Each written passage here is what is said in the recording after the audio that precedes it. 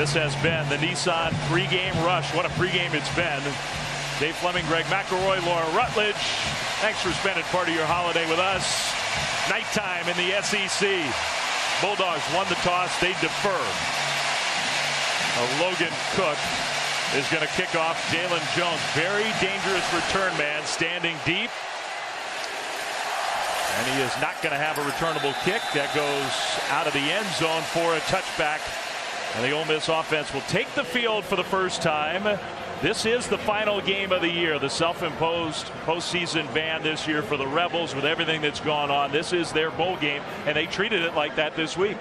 They did, and they've really approached every game this regular season as though it was their final shot. But obviously, this is the exclamation point. Knowing how last season went, Matt Luke, the interim head coach, said they're going to leave no stone unturned in preparation and try to pour it all out tonight here on the field. Shea Patterson, the starting quarterback at the beginning of the year, very talented kid, out for the year. Jordan Ta'amu, the junior, will get his fifth start. Full start. 79. Offense. 5-yard penalty. First down.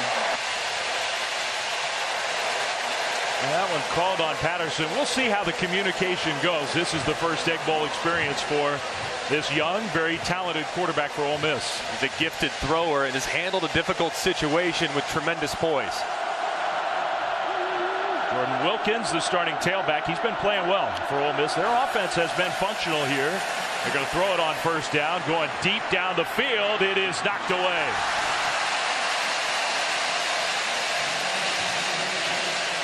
Intended for DeMarcus Lodge. If that gives you any indication of what Ole Miss is trying to do tonight, they want to throw the ball down the field. This is an explosive offense with as good a wide receiver group as you'll see across the country, trying to hit Lodge deep to take the top off early. And let's repeat that. Arguably the most talented group of wide receivers in college football on this Ole Miss team. Another pass play. Ta'amu right across the middle and a perfect delivery. Brown past midfield, well into Bulldogs territory, cuts it back, and a huge gain for the Starkville native.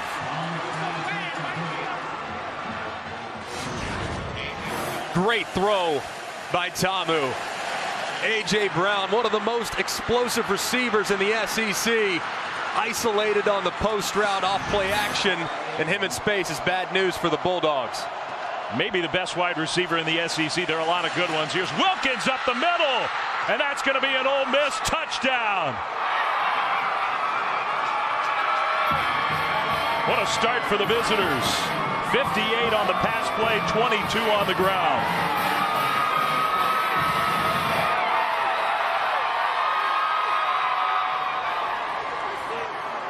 If you had any questions about a team without much to play for, you could argue without anything other than pride to play for, I would think that first drive might answer those questions. Ole Miss has come to play tonight. Took them 39 seconds. Extra point is up and good.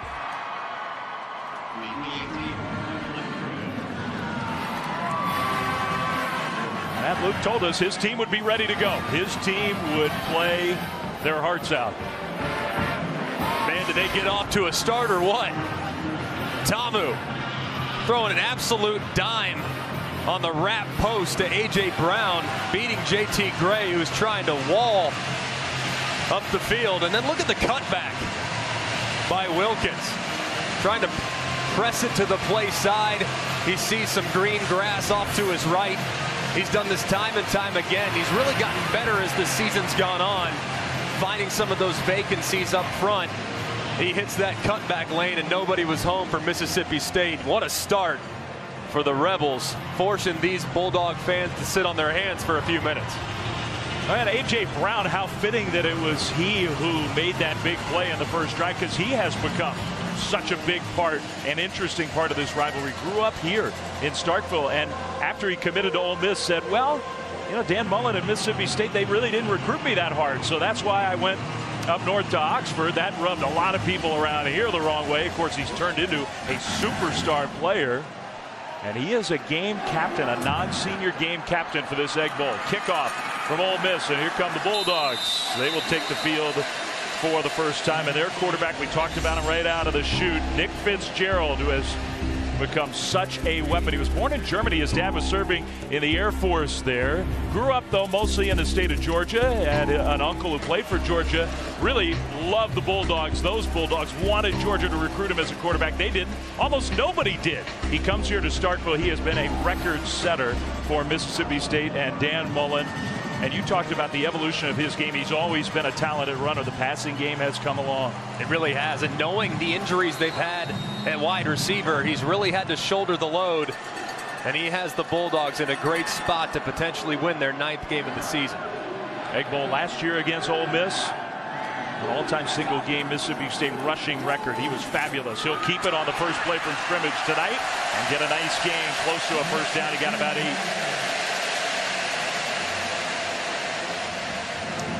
9th year here at Starkville. Dan Mullen, who has climbed the list in terms of all-time wins, the record books. This is the best stretch of football in the history of this program.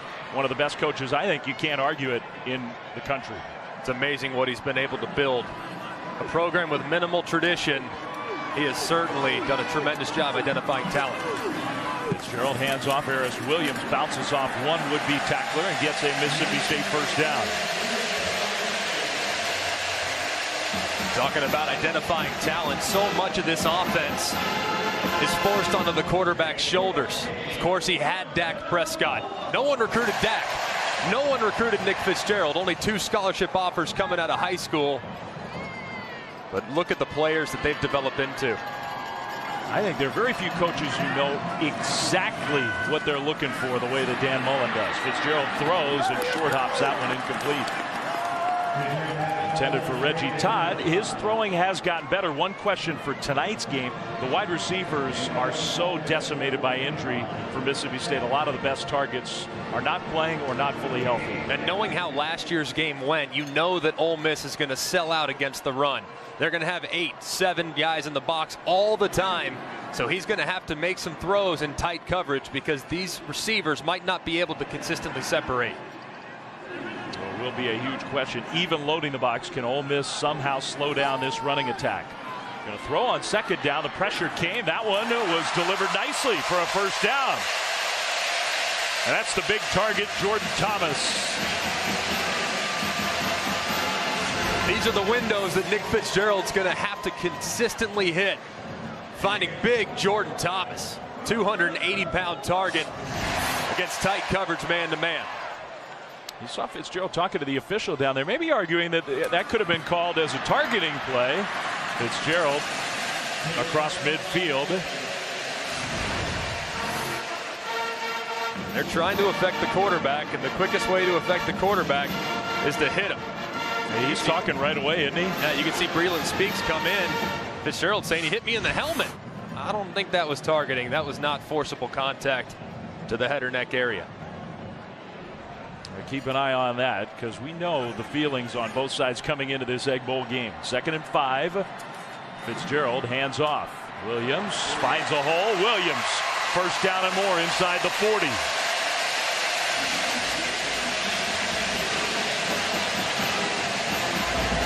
Mississippi State's never had 2 1,000-yard rushers in the same season. I think tonight we'll see that happen. Both Williams and Fitzgerald are very close. And they're knocking on the door. Fitzgerald could become the SEC leader in rushing yards in a season. If he goes over 98 yards today, he will pass Cam Newton what he accomplished in 2010. Yeah, no quarterback has ever run for as many as Cam. Fitzgerald's got a chance to surpass that. That throw into coverage, incomplete. Intended for Jamal Couch.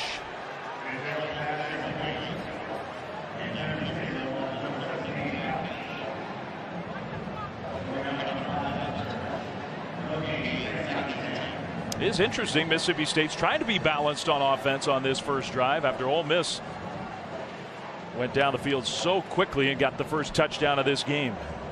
And they're going to have to be methodical, try to establish the ground attack. But as you can see, Ole Miss wants to play man-to-man and really challenge these wide receivers on the perimeter. From the shotgun, Fitzgerald throwing again. Williams could not handle it. Incomplete.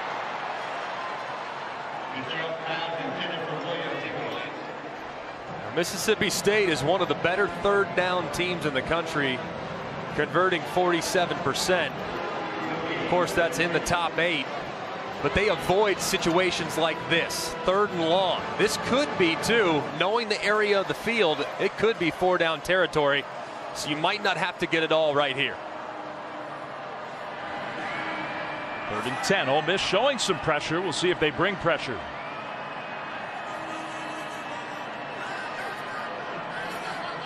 Now looking like they're backing off, and they do. Just a 3-man rush. Fitzgerald down the right sideline. It is intercepted. And the return out across the 20 from Miles Hartsfield. Ole Miss comes up with the turnover.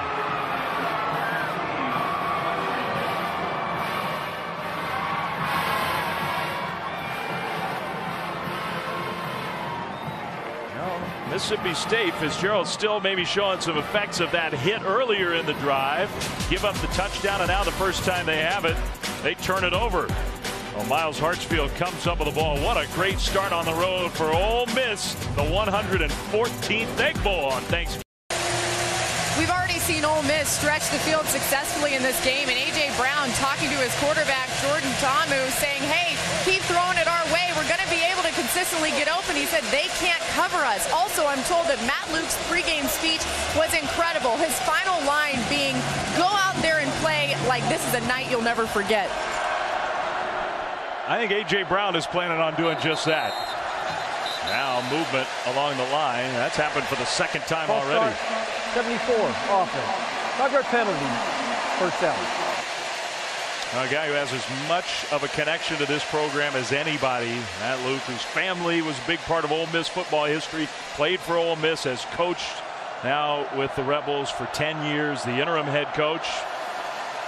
On 1st down, a handoff, and not as much running room this time for Jordan Wilkins.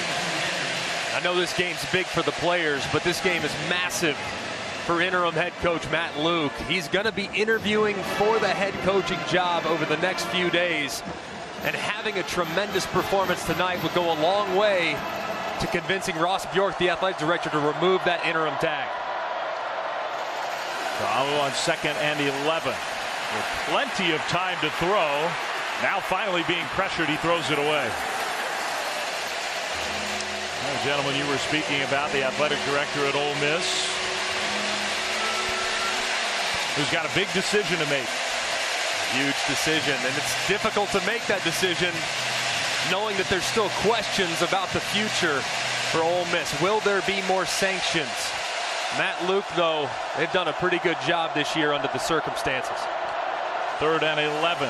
Ta'amu with some pressure coming, throws, and that one into coverage is completed, but the tackle will be made against A.J. Brown short of the 1st down mark. And that should force an Ole Miss punt. Dangerous throw. He got it there. They'll punt the ball away anyway. That was a heck of a catch. That could have very easily been intercepted and gone the other way. Good job by Brown coming back to the football. And a good job by Mississippi State's defense getting a big stop after a bad first drive. Now Gabe Miles is back. Finally healthy. He's been banged up a lot. That rugby-style punt, fair catch made around the 21-yard line. So the Bulldogs get the ball back. More Egg Bowl on Thanksgiving night right after this.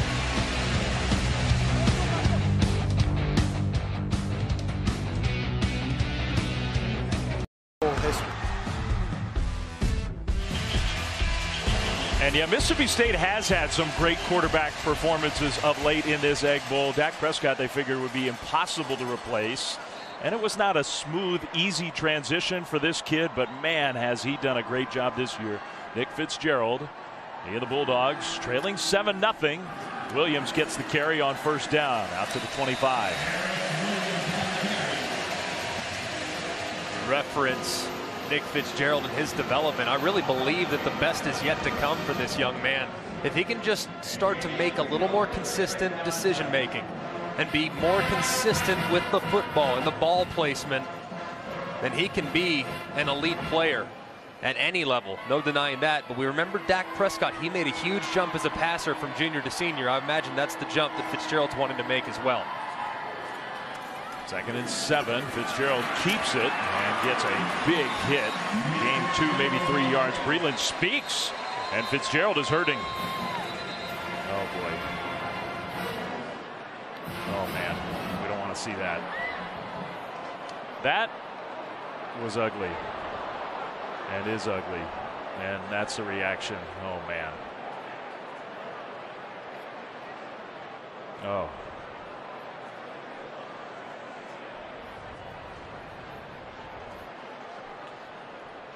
Man, that was difficult to watch.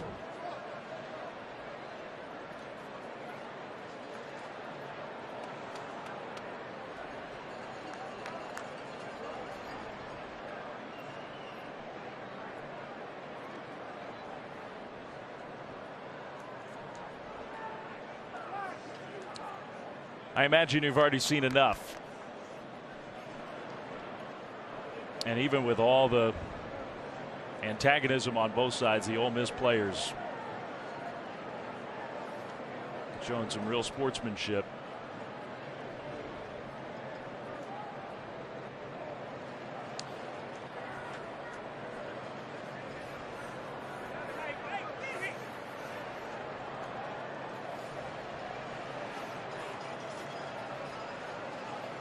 A great player and a great part of this Egg Bowl tradition. Nick Fitzgerald's season is going to come to an end here tonight on this field. And just breaks your heart for that young man. What a year he's had.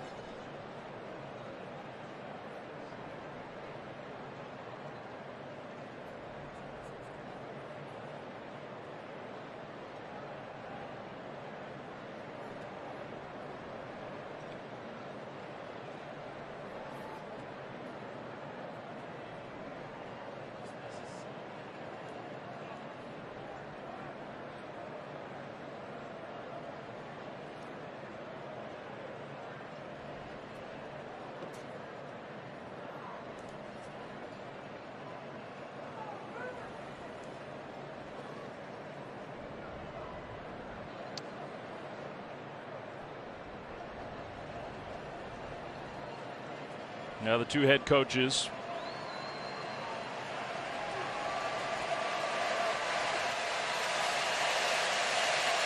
From silent to support for a kid that they love around here.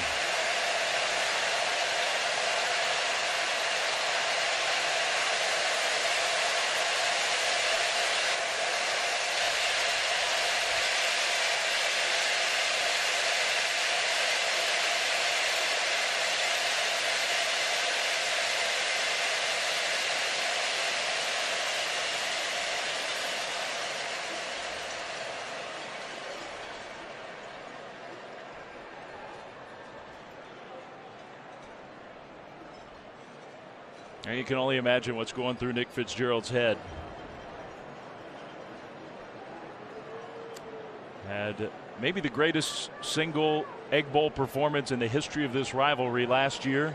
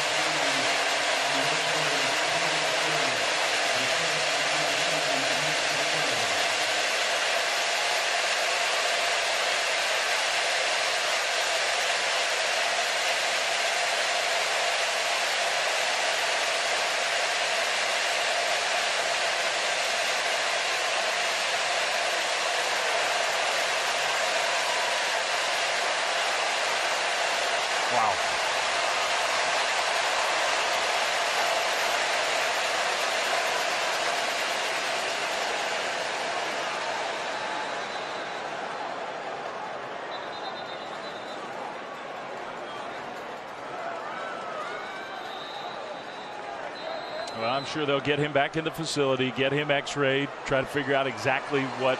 We have a pretty good idea of what happened. And now the true freshman from New Orleans, Louisiana. Welcome to the Egg Bowl, Keaton Thompson. Louisiana High School Player of the Year last year. He has a little, not much, a little playing experience this season. He is a talented runner. He'll hand off to Williams on third down. He will not get there. Now penalty flags thrown. In fact, 3 of them thrown at the end of that play. After the play was over, unsportsmanlike conduct. Number 51, offense. Penalty's 15 yards. Third down. Not excusing it from Stuart Reese, but you can understand how these Mississippi State players might be just totally stunned. They are definitely feeling the emotion of what just transpired with their quarterback, Nick Fitzgerald. The young freshman, Stuart Reese, the right tackle, giving a shove after the whistle. Good call by the officials, but it really sets Ole Miss up with tremendous field position here potentially. From near the goal line, Logan Cook will punt the ball to Ole Miss. It is certainly not the way we wanted it to happen, but if you needed some perspective on what was important in this rivalry between 2 proud programs, that's a fair catch at the 39. I think we have that perspective now.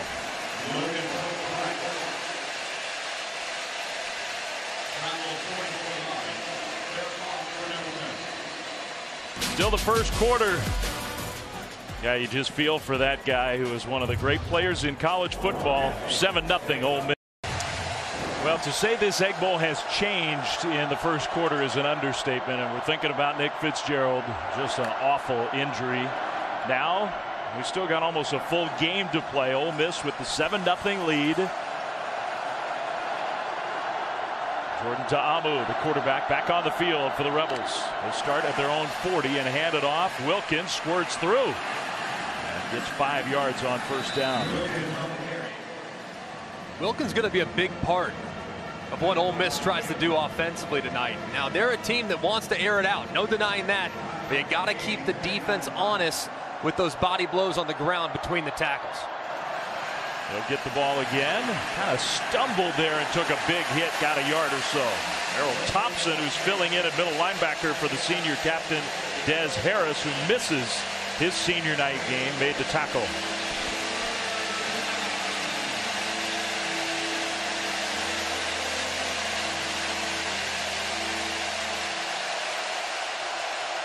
I think the fans here are going to have to play a big role for the Bulldogs.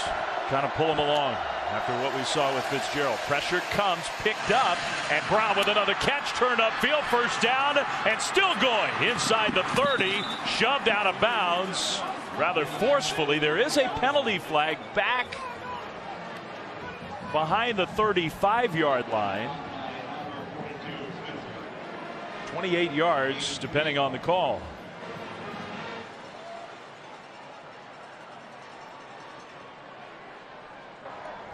Holding. Number 1, offense. 10 yards from the spot of the foul. Leaves the ball beyond the line of the game, so it's a first down. So it is a first down, but it costs Ole Miss some field position.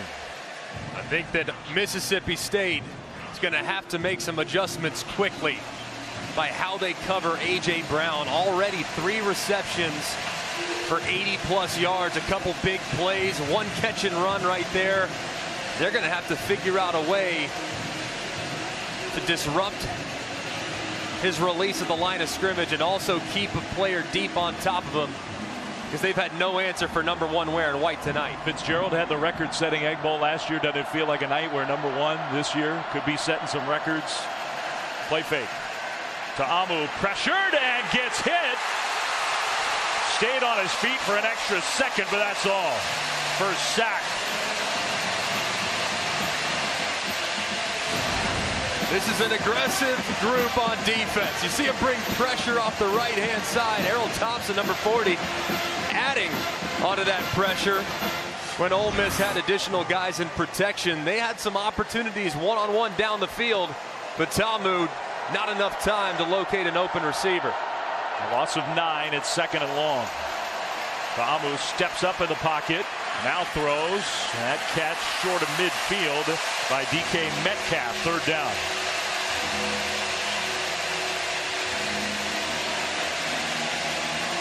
Keep an eye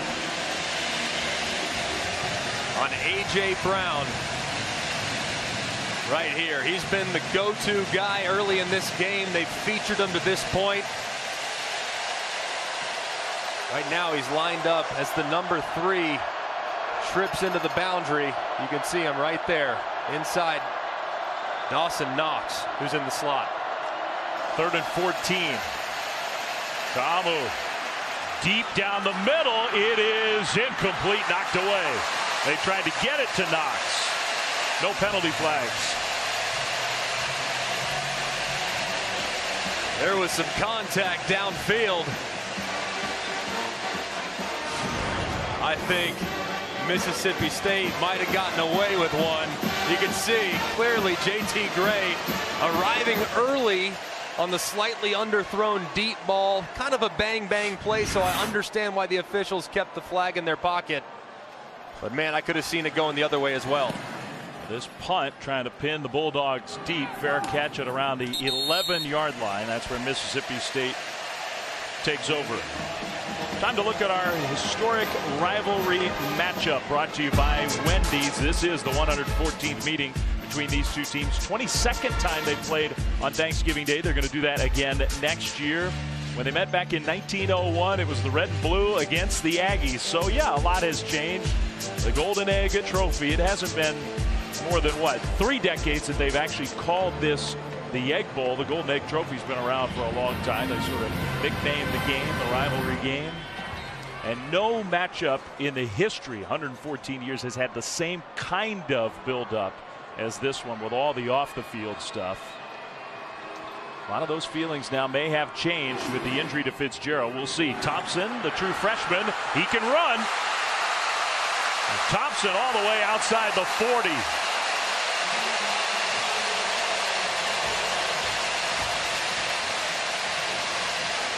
"32 yards. A great run by Thompson, bursting upfield. Nick Fitzgerald would be proud of that explosive run by the quarterback. Thompson, a little running pass to the left side with some blockers out in front. Good play design for a nice gain on first down. Let's go down the Laura. Guys, Nick Fitzgerald is getting x-rays right now. His mom, Annetta, and dad, Derek, are with him. And as he was leaving the field, Mississippi State players saying, we are going to play for Nick. We have to win this one for him. Guys, this game means the world to Nick Fitzgerald. Williams, first down, Bulldogs. And wasn't it a remarkable scene, the shock, the anguish, the pain of Fitzgerald when they finally, totally understandable with what happened. They finally calmed him down, got him on the cart, and as soon as that happened, he went into cheerleader mode. Oh, absolutely. He's a leader on this football team, and they're going to play for him. Under 5 minutes to go, first quarter. Thompson, the gang tackle driven backwards after getting a yard. You can see Mississippi State trying to establish the run with Keaton Thompson. Now, he's a capable thrower, but he's very raw. He's completed only 8 of his 19 collegiate attempts.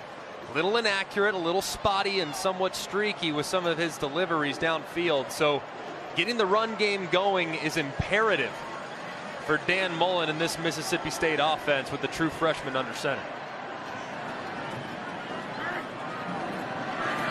2nd and 9. Play fake. Thompson in the pocket and drills one complete for a first down. That's Osiris Mitchell. Flag right where the play ended. Mitchell gets up hobbling. Pass interference. Number 87. Wow. Offense. 15-yard penalty. 2nd down. Well, that's offensive pass interference. Head coach not happy about that one. Let's take a look at Mitchell as he's coming back to the football. You can see him at the top. You can see collisions. You can see a push-off as well. Now, I think you could also look at the other side and say the defender's all over him as well.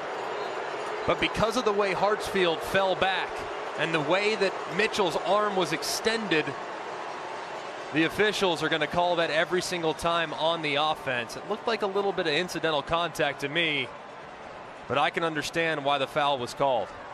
And think about the implications of that penalty. First down inside the 30.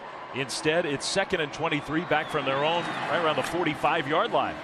Williams trying to get some of that back, crosses midfield.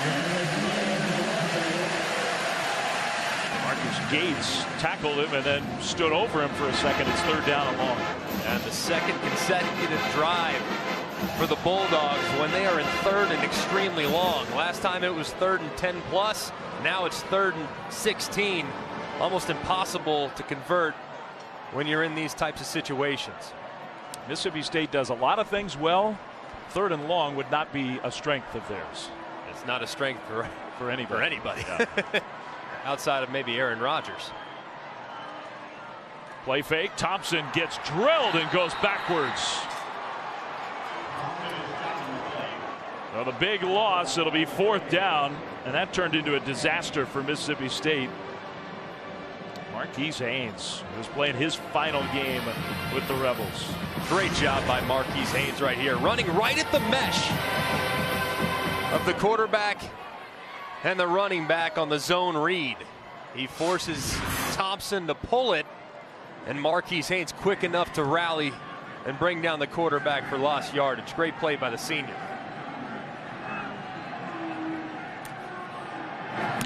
Punt for Mississippi State. High, relatively short, the fair catch at around the 18-yard line. Well, on this Thanksgiving weekend, we got college football for you, not just Saturday, but also tomorrow, Friday. Number 2 undefeated Miami. They have to go on the road to take on Pitt, noon Eastern on ABC to keep their college football playoff hopes realistic.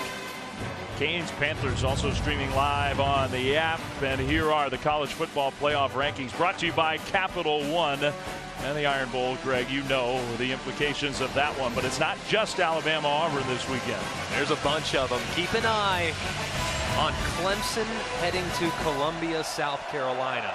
That game is going to be a crazy atmosphere for the Gamecocks and Tigers. No gimme for Clemson, that's for sure. Nice run for Jordan Wilkins. And right away, a first down for Ole Miss.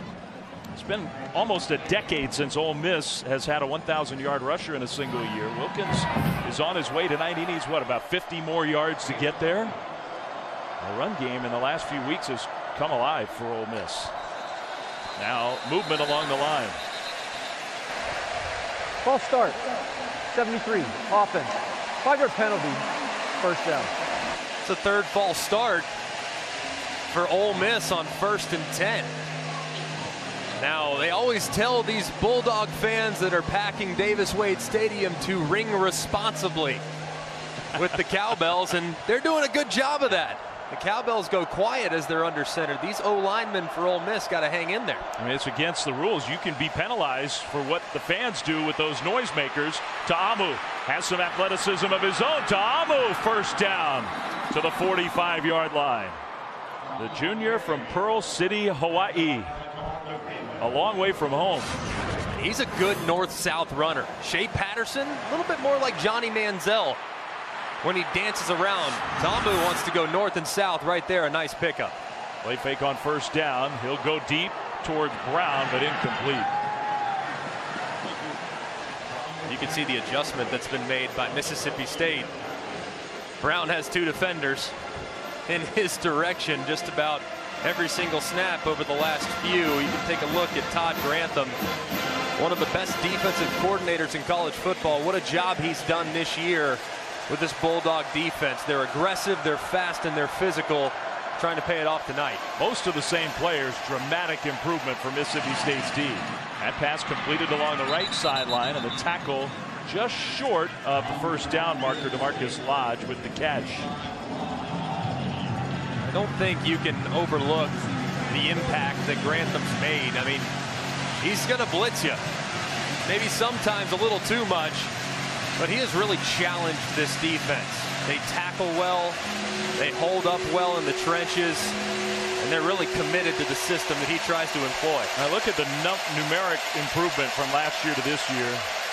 If you use total defense, 110th last year, 9th in college football this year. 3rd and short, handoff, and some powerful running. I think that extra effort got the first down. Eric Swinney with a very strong run to get that couple of yards. It was a great run by Sweeney. JT Gray's right there. Boom. Usually the low man wins. JT Gray was a low man, and still didn't win. It's a credit to the power of the big sophomore running back. He deserved that high five. And they do get the play snapped, so this will be the final play of the first quarter. Perhaps fittingly, it's A.J. Brown with another catch, his 4th of the quarter for Ole Miss. We played 15 minutes here in Starkville. Ole Miss with the 7-0 lead.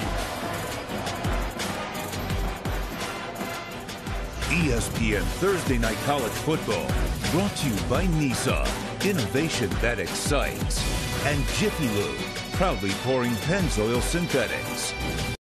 Rivalry series, and Ole Miss the start of this game 7-0. That is held up as we start the second quarter here. Davis Wade with the Rebels on the move in Mississippi State territory. 2nd and 5 from the 40. Jordan Ta'amu, their junior quarterback, faked the pass, now looking to run, made a couple Bulldogs miss. Came up a couple yards short. It'll be 3rd down. This could be 4-down territory for Ole Miss. Obviously right here kind of on the fringe. They've really dominated field position for a majority of the night.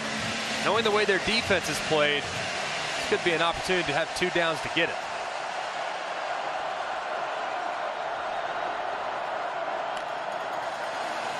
On 3rd down and 2, throwing the ball, and they hit Brown, but a great open field tackle. He stopped short JT Gray. Brown's got to be more aware. Understand that you have just a couple of yards to get. You have to get at least the yards to gain. He has it initially, but as he's brought back with the football, he's tackled just short, but Ole Miss will leave their offense out there. Last time they got in this type of formation, they just ran it up the middle. Let's see what they do here. I do think he got a pretty generous spot as well. I got extra blockers in the game, and penalty flags are thrown. Wow. If that's against Ole Miss, what a big penalty that is. They needed a half a yard, if that. False start. 70. Offense. 5-yard penalty. 4th down. A big mistake by Jordan Sims. Man, that's got to be infuriating for Phil Longo. You can see 70, the right guard, just a little bit of a flinch. You see him pop out of his stance, trying to get a head start on what looked like it was going to be a naked boot out the backside. Just a little anxious. It's a 4th false start, though, for Ole Miss. They've stopped themselves a couple times. And that forces a punt. Huge difference there. And the punt is blocked. Maybe nobody in college football does this better than Mississippi State. They get another one. And guess who? The big guy, Jeffrey Simmons.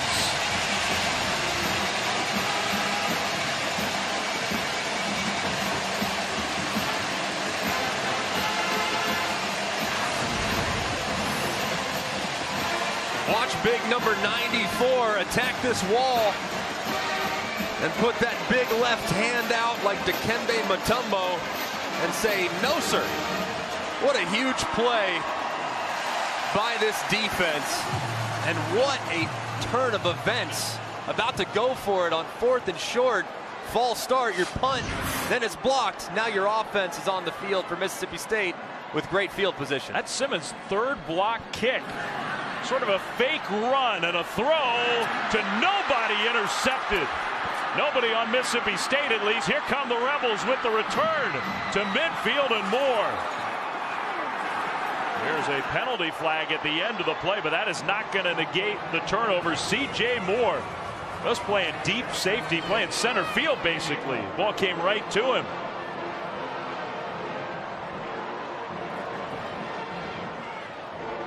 thought the block punt was going to be a huge play. One play later, it feels a lot less important.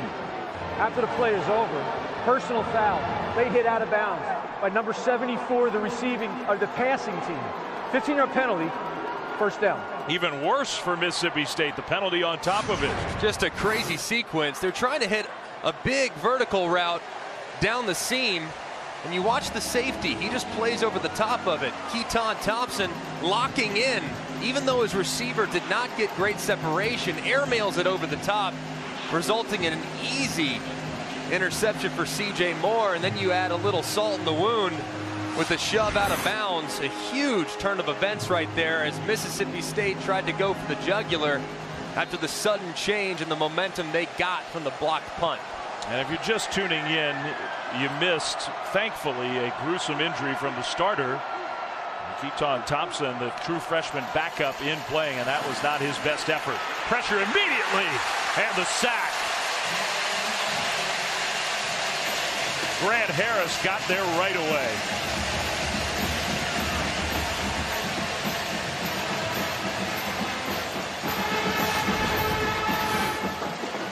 Grant Harris just unblocked. Center Sean Rawlings is trying to get to him. He's lined up over the right guard. He can't get there in time. Results in a big play sack. 2nd and 20, delayed handoff with some room to run inside the 35. 3rd and long coming up.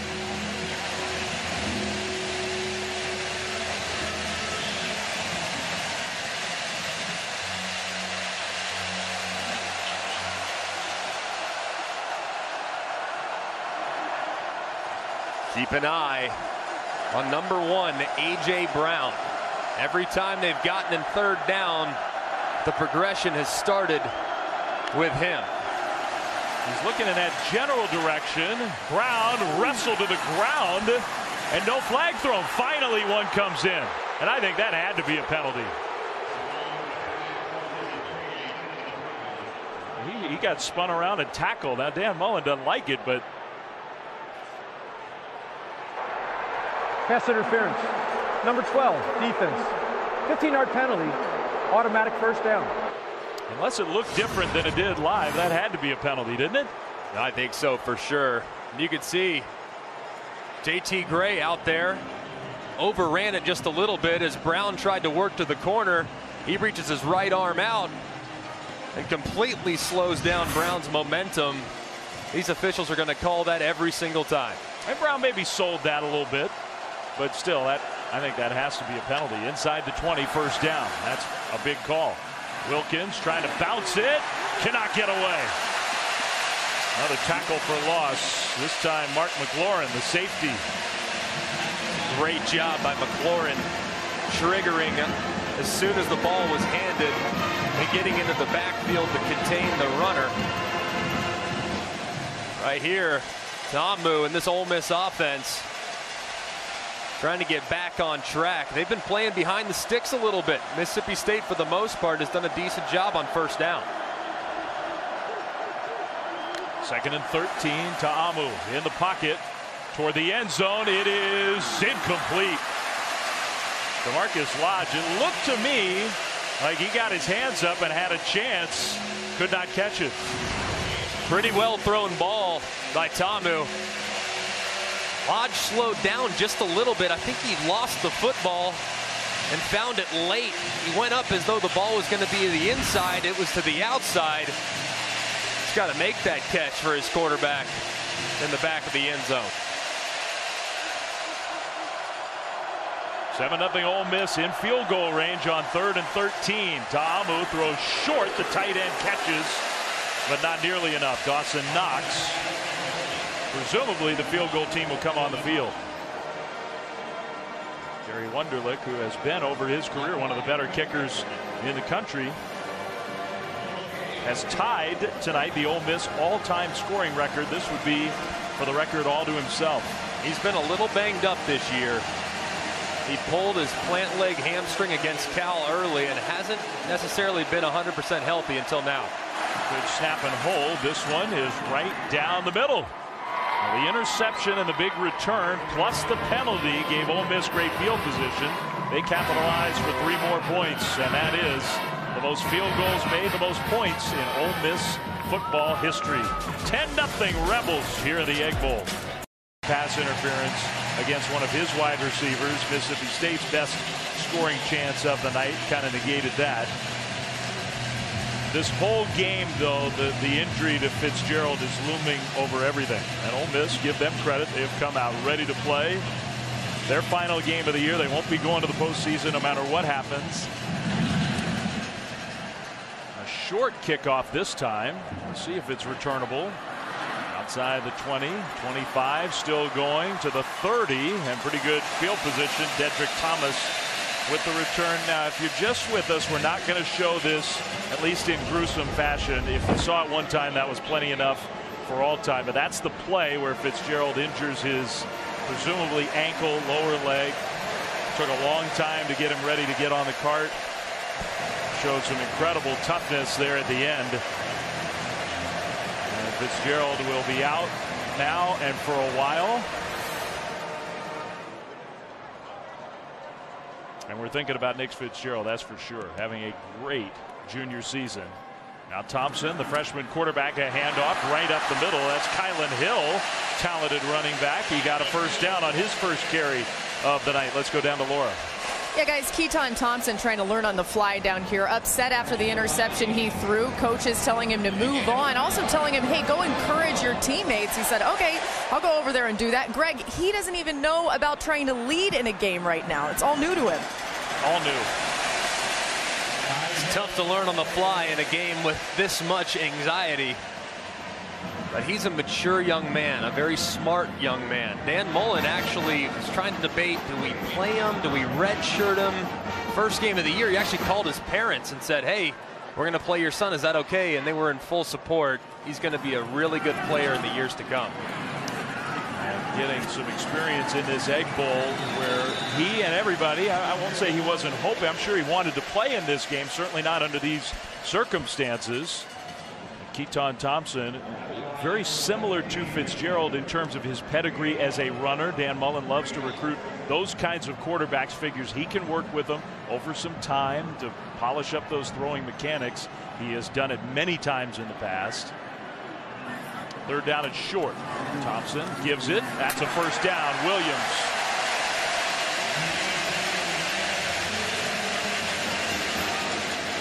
Regardless of how ready Keaton Thompson is for this environment, as you see Nick Fitzgerald out there wanting to cheer on his team, but watching from right outside the Bulldogs locker room, the onus is going to be put on the offensive line. They got to control the line of scrimmage and take some pressure off this young freshman.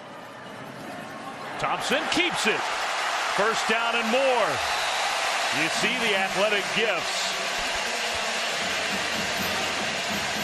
Gosh. I don't know whether that's great to see or very hard to see. Fitzgerald just wants to be on the field.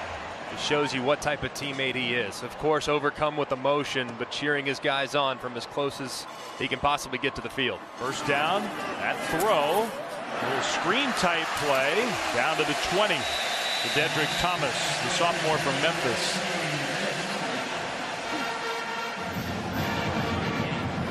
I said a second ago, though, it's really going to come down to this offensive line. They're one of the better groups in the SEC. They're big, they're physical.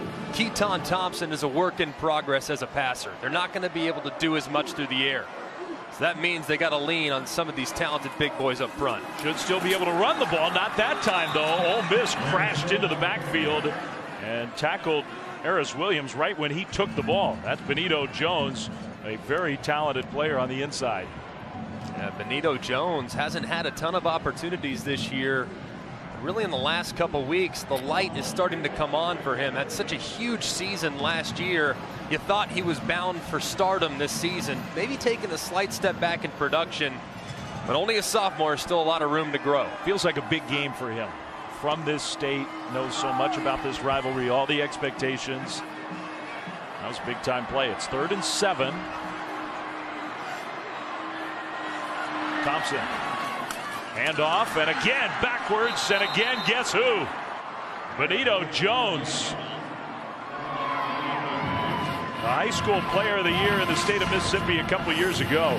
Look at this. There's nobody deep in the middle of the field for Ole Miss. They know, even on 3rd and long, that Mississippi State is going to have to try to run the football. They're selling out completely against the run, knowing and forcing Keaton Thompson to try to throw it. They're daring him to take a shot downfield. And this becomes a more challenging try. 44 yards, a little bit of a high snap. That kick, though, will bend back through. Had a little draw to it. And the redshirt freshman walk-on, Jace Crispin, who's had a nice year for the Bulldogs, gets the first 3 on the board for Mississippi State. And a beautiful buttercut draw, just enough. And Mississippi State to stop the bleeding, cutting the rep. Ball from Oxford here to Starkville. That's a long jog. Just to kind of kick off the game unofficially. I'm going to volunteer you for that job next year. Next year? Think you can make it? Well, it might be less damaging than playing in our crew turkey bowl. Could be. Think you'd feel the effects of both the next day. First 3 points on the board for Mississippi State. Kickoff into the end zone for a touchback as Ole Miss gets the ball back. Rivalry weekend. 2 teams trying to avoid upsets, and some upset possibilities here. Maybe in both of them. Number 4 Oklahoma trying to stay in playoff position. They take on West Virginia in Norman, 3:45 Eastern time on ESPN. And then at 7:30, that's the game you had kind of circled earlier. Number 3 Clemson against their rivals on the road, South Carolina. Both games on ESPN, both with huge playoff implications. I just remember Clemson against Syracuse earlier this year. They beat Syracuse in 2016, 54-0. They beat South Carolina last year, 56-3, or right around there. So maybe as they go on the road, similar things could happen. It is a possibility. South Carolina's had a nice year. They really have. Will Muschamp should be on everybody's list for a potential SEC Coach of the Year award. Dan Mullen, Nick Saban again. Gus Malzahn's done a nice job, but Will Muschamp may be as good as anybody. With some injuries as well. 6 minutes to go until halftime. Ta'amu got to the corner, first down, and will duck out of bounds at the 41-yard line. Well, Jordan Ta'amu, the junior college transfer from Hawaii, who was not recruited much in high school, played for a Pearl City program that has produced some college football players. Went to the New Mexico Military Institute and wasn't even really highly recruited out of there, but came to Ole Miss, now getting a chance to play. Wilkins stays low. He kind of hides from would-be tacklers. He got 9 on first down. And I was there in the spring. I was really excited to see Shea Patterson. How much had he grown? And I was on the field and I said, man, who the heck is 10? This guy's a player. And he's really played well in a difficult spot over the last 4 games as the starter. There's no knock on Shea Patterson, who is talented as well and now hurt and out for the year. But Ta'amu is a talented kid in his own right, overshadowed. That run goes for a loss. Boyette with the tackle. Family is here. Mom is here. Louisa. Starkville is a long way from Honolulu. Yeah, it is. Yeah, it is. But to see your son play in an environment like this, no distance is too far. And you can see Shea Patterson. He's anxious to get healthy, that's for sure. Wishing him a speedy recovery as well. 3rd and 2. Ball right at midfield. Ta'amu kept it, and he could have been tackled for a big loss. He'll be tackled for a loss anyway. I mean, the initial defender didn't know that he had the ball. Jeffrey Simmons was in the backfield so fast. Look at that snap anticipation. And he didn't see the little play fake. That was actually the same play they tried to run earlier on 3rd and 1. Surprised they went back to the well so quickly. Not fooling Mississippi State there. Me too. Gleason will punt it away. Miles, the punt returner.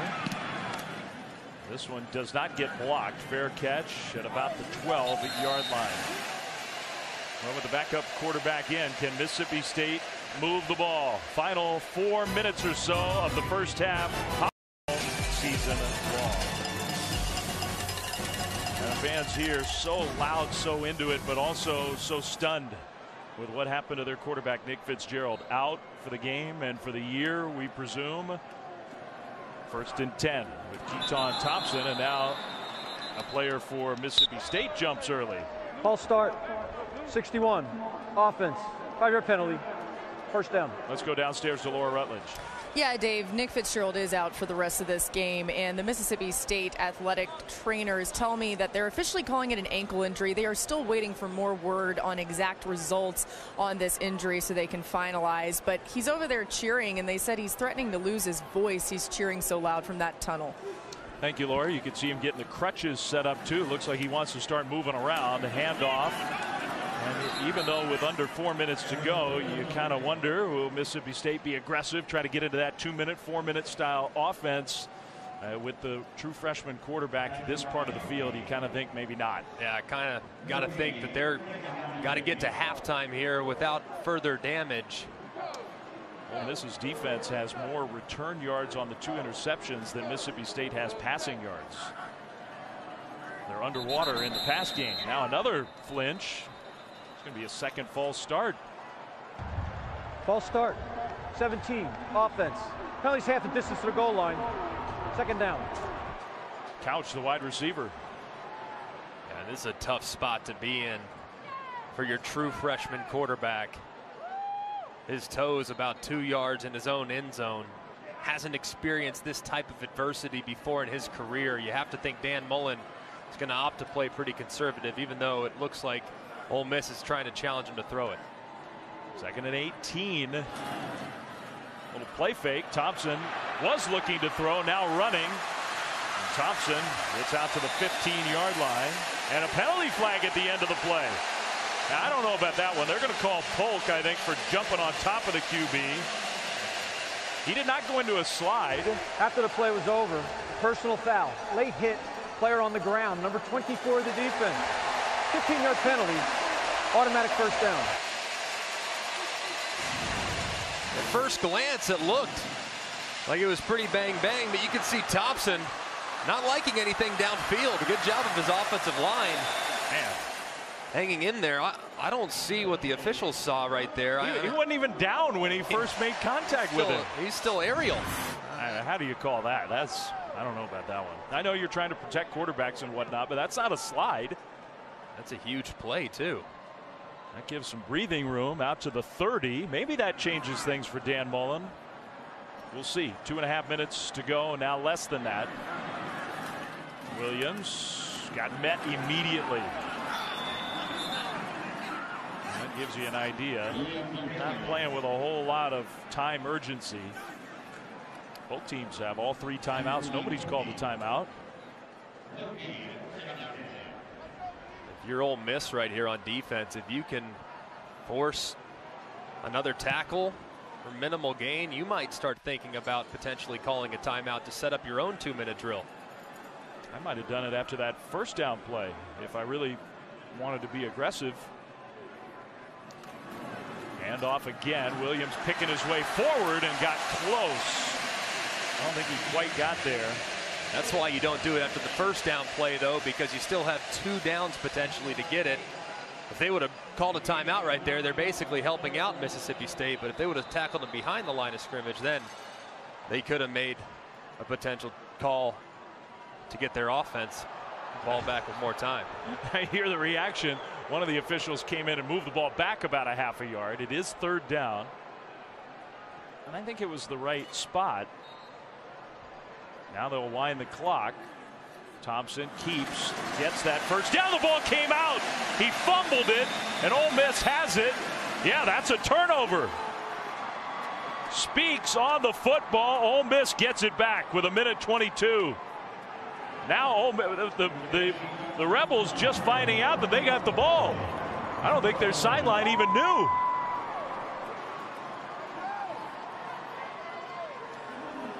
The 3rd turnover of the 1st half for Mississippi State. That ball definitely came out. You can see Breland Speaks. Oh, man. Having a little fun as he dives on the football. He saw our camera coming for him. Man, a huge turn of events right there. Mississippi State just trying to get a fresh set of downs, maybe take it to halftime. Their quarterback fumbles for the first time in over a year, and they lose it. Huge play, and now the Rebels can get aggressive in the passing game. They can. Yeah, minute 22, all 3 timeouts, ball in Mississippi State territory. You don't have to just think about a field goal. Ta'amu took off real early. I don't know if that was a designed run or what. Timeout called by Ole Miss. That first down play could have gone better for the Rebels after coming up with a big turnover, trying to get points on the board near halftime. They lead 10-3. To all of our folks across our ESPN college football coverage, Thanksgiving, a holiday for being thankful for those you care about, your friends, your family, and we are family. With all of us who cover this sport for ESPN. Ta'amu, 2nd and 12. That one into coverage, incomplete. McLaurin, the safety, was there.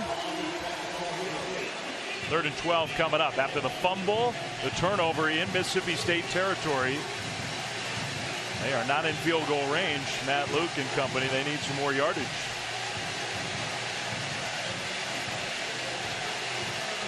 Passing game for Ole Miss has been a little bit inconsistent when targeting anyone other than number 1, A.J. Brown, who's been a featured player early.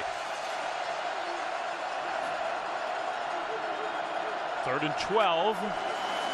Ta'amu. Some pressure comes at last and a big hit. Man, the ball is out. Mississippi State thinks they have it. The 2 who got the sack, got the hit, didn't know that Ta'amu had fumbled, but Ole Miss comes up with the ball. I'm not sure who recovered. Simmons saying he has it. I mean, Simmons has the ball. I don't know whether they pointed the wrong way or what. He may not know he pointed the wrong way, you think? Yeah, I mean, I don't know what happened there. That was a strange sequence of events. They're winding the clock now. Yeah, and you can see the ball clearly out. Look at how is that not recovery for Simmons? He has the ball. That's what it looks like to me. I mean, they got to look at that. I don't know what possibly could have called that ruling.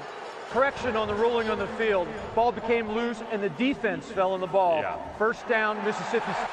Yeah, I think they just got confused in the communication because that one was clear.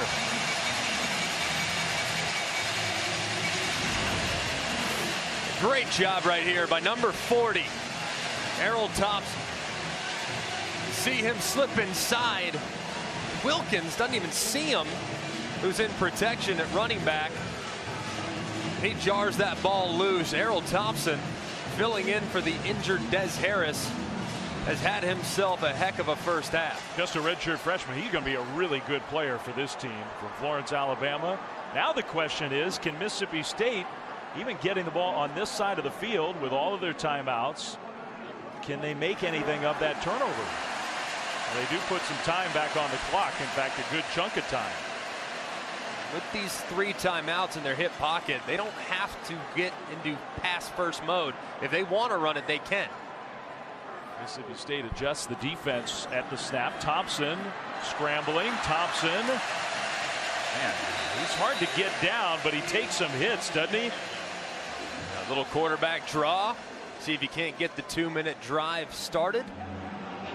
Those timeouts do give you the luxury of not using pure 2-minute drive play calling. Timeout Mississippi State trying to get organized with 56 seconds to go until halftime. We'll be right back.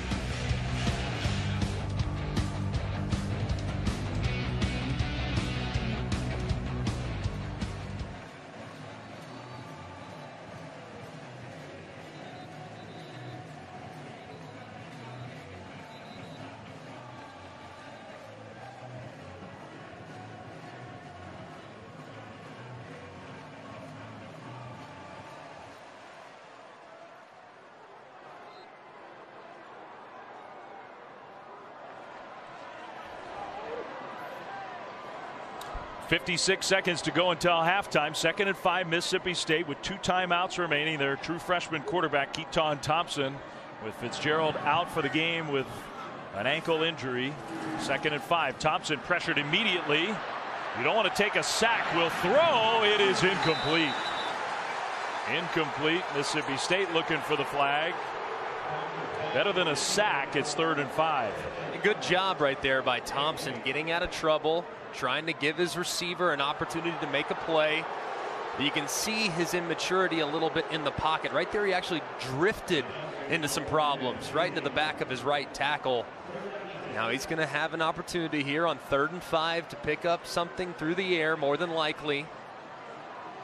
But at halftime, he's going to have to settle down, and he's going to have to get on the same page with Dan Mullen, see what he's comfortable running in the passing game. You need a 1st down and more for realistic field goal range. Pressure comes. Thompson trying to get away. Right at the line of scrimmage, gets dragged down. Thompson's going to be slow getting up. Speaks is having a big first half. It's 4th and 6. Mississippi State is going to be content to let time wind down. I don't even know, would you attempt a super long field goal here?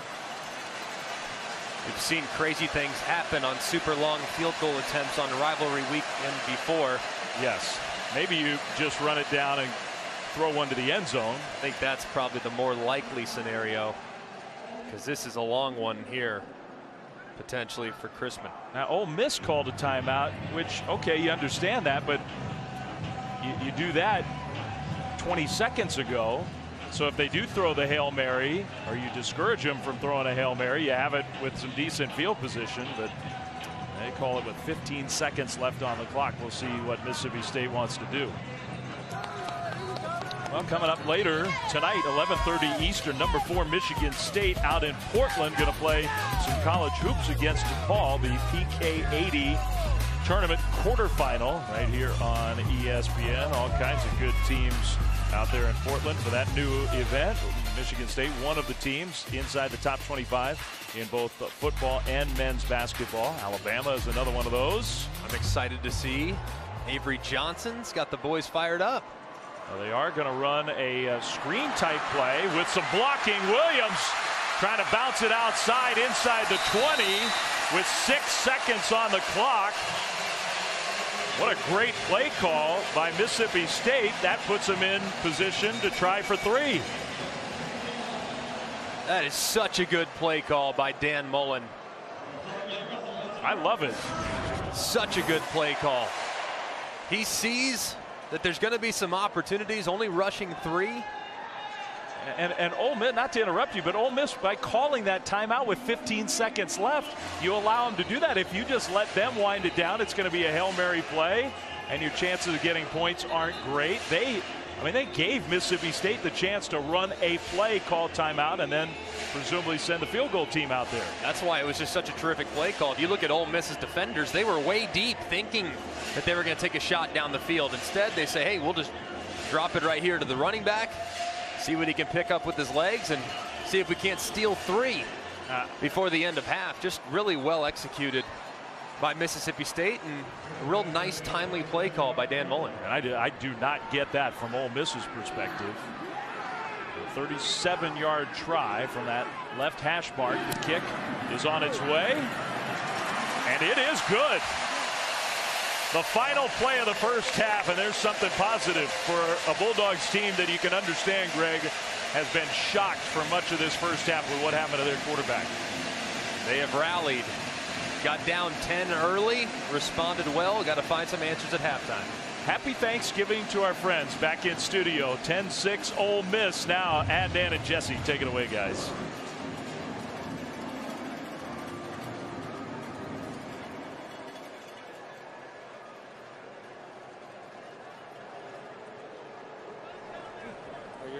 All right. Coach, I know how much Nick Fitzgerald means to you. What was it like watching him get carted off this field? Well, it's always tragic, you know, when you look at the guys on the team and the guys, all these guys put so much in. To see him have a gruesome injury like that is always hard on everybody on our sideline. But, you know, he'll come back, and knowing him, he'll work his tail off to get himself ready to go as soon as possible. Keaton Thompson, what do you say to him at halftime to maybe improve some things offensively? Well, he's just got to relax and go play. Go play. Guys around him got to pick up their plays. A true freshman coming into a pretty big situation out here, but he's worked hard all year for this opportunity. He's got the opportunity. We've been devastated with injuries all year long, and next guy's always stepped up, and he's seen other guys do it. Now it's his chance. All right, thanks, Coach. Thank you.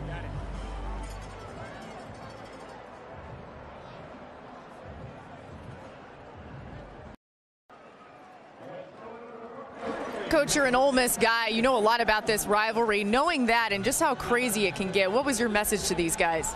Just keep playing. We got 30 minutes left together. Let's just go finish this. Oh, sorry. All right, thanks, Coach. Yeah, thank you.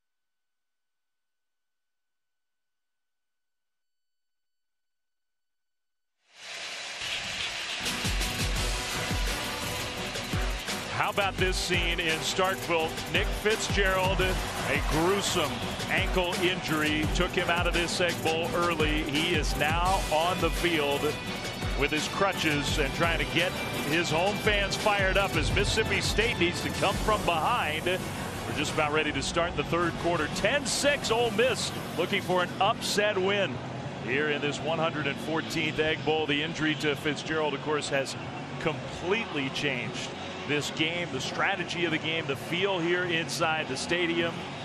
And yet just a 4-point lead for Ole Miss after their great start in this one. Bulldogs looking for their 9th win of the season.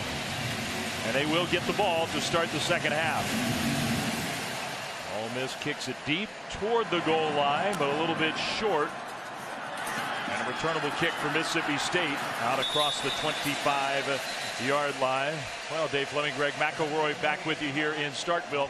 And the injury really did. It's hard to overstate what that changed about this rivalry game. Yeah, it was huge. Nick Fitzgerald means so much to this team, so much to this community. And him going down early was a huge emotional blow to the entire sideline, the entire stadium. But he is going to give it all he has to lead from the sideline. Now his backup, Keaton Thompson, didn't get off to a great start. Bad throw early, but you can see some of the athleticism. He's got to dial in and be more accurate in the second half, but you can see the gifts that he has when it comes to being a good runner. Well, Fitzgerald is out on the sideline with his teammates now. He also was on the phone or whatever from the locker room with this tweet he sent out just minutes ago. I'll be back stronger and better than ever. I love all my Hail State fam, and I want now is for you all to ring your bells as loud as you can and support this team.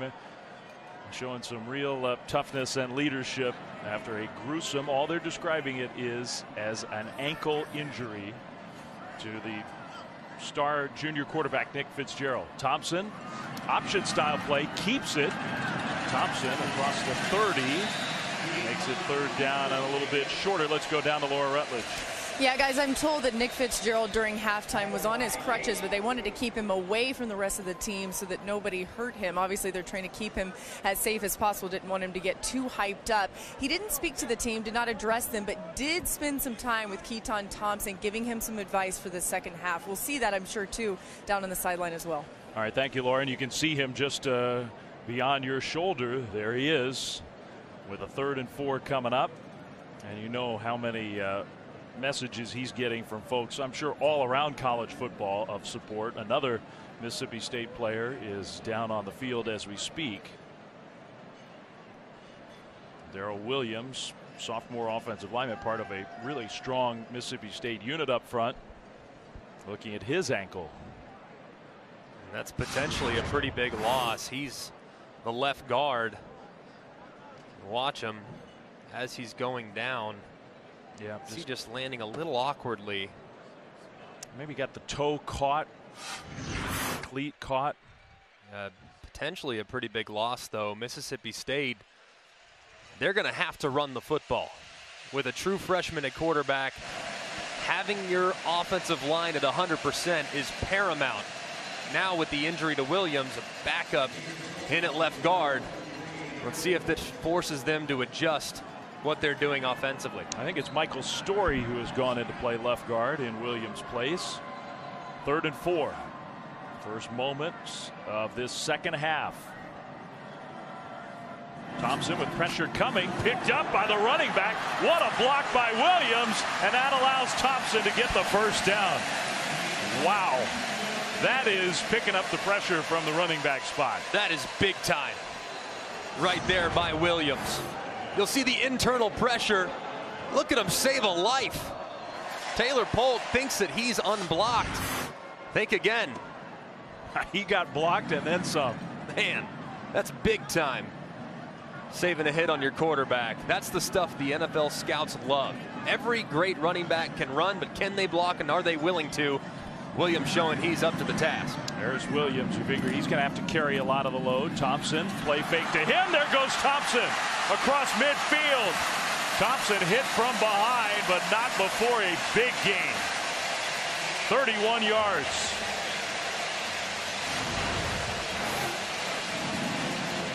Just a great start to the second half so far for Mississippi State. Getting Thompson in the open field, doing what he is most comfortable doing, that's carrying it. Looking a little bit like Nick Fitzgerald there with the long strides. And you do wonder whether halftime is going to really help Thompson in this offense after the play fake across the middle. And that one is incomplete. In the hands of Jesse Jackson with some contact there. 2nd and 10. A lot of contact there in the back end. Jalen Julius very fortunate that a pass interference wasn't called. Look at Julius. He's grabbing, he's holding. It's actually a good throw by Keaton Thompson. Probably the most accurate throw he's had tonight, trying to hold up his receiver with a back shoulder. And Dan Mullen very disappointed with the officiating to this point. He watched the replay just like we did and reacted to that.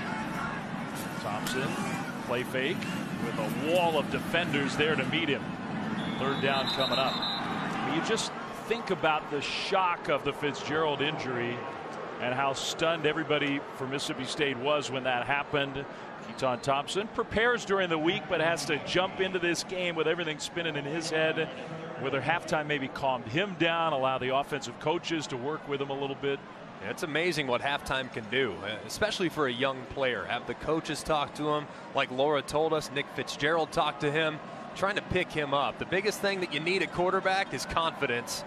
Keaton Thompson trying to find some. Let's see if Mississippi State can continue. Maybe they should screen right here as Ole Miss shows a little pressure. They're not really yet in reasonable field goal range. They do show pressure again. This time not picked up. Thompson goes down. He did not see that coming. Austrian Robinson with the hit and the sack. Robinson's just unblocked off the left-hand side. Now remember, new left guard in the game because of the injury to Darrell Williams. Maybe there was a miscommunication between the left guard, who's new, and the tackle, Rankin, that didn't cause them to get out to the rusher that resulted in the sack. Brown back there to receive. You saw the head coach, Matt Luke, saying safe. This one end over end. Bounces inside and will be downed at the 1. What great coverage and execution from the punt team. Well done. Chris Rayford got the ball down after Logan Cook, the punter, executed on both sides. Can't do it any better than that. This side of the field as Ole Miss takes over on the 1. Jordan Ta'amu's back is about 15 yards from what is one of the more crazy student sections you'll see in the Southeastern Conference. If you're going to be backed up, that's not the end of the field that you want to be backed up on. In that shotgun spot deep in the end zone. With Jordan Wilkins alongside. Ball start. Number 9, offense. Penalty's half the distance to the goal line. First down. What's that, a foot? Half the distance? Maybe. Ole Miss got off to that quick start. First 3 plays, 80 yards. The next 30 since then, 89 yards. They've made some adjustments defensively as Mississippi State. It's a credit to their DC, Todd Grantham. From the end zone, a play fake. Ta'amu going deep, incomplete. He had his man. DeMarcus Lodge had a step or two.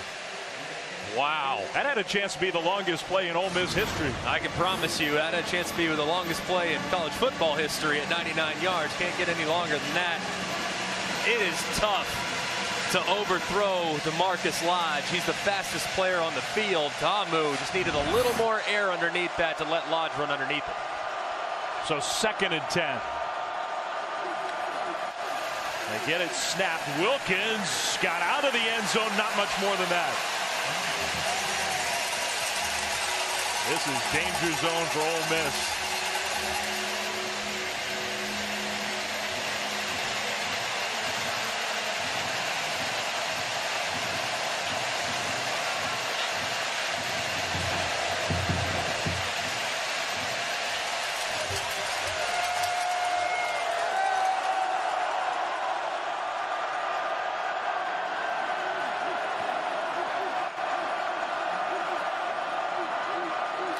Mississippi State rushes 5, puts some pressure on. That throw is almost intercepted.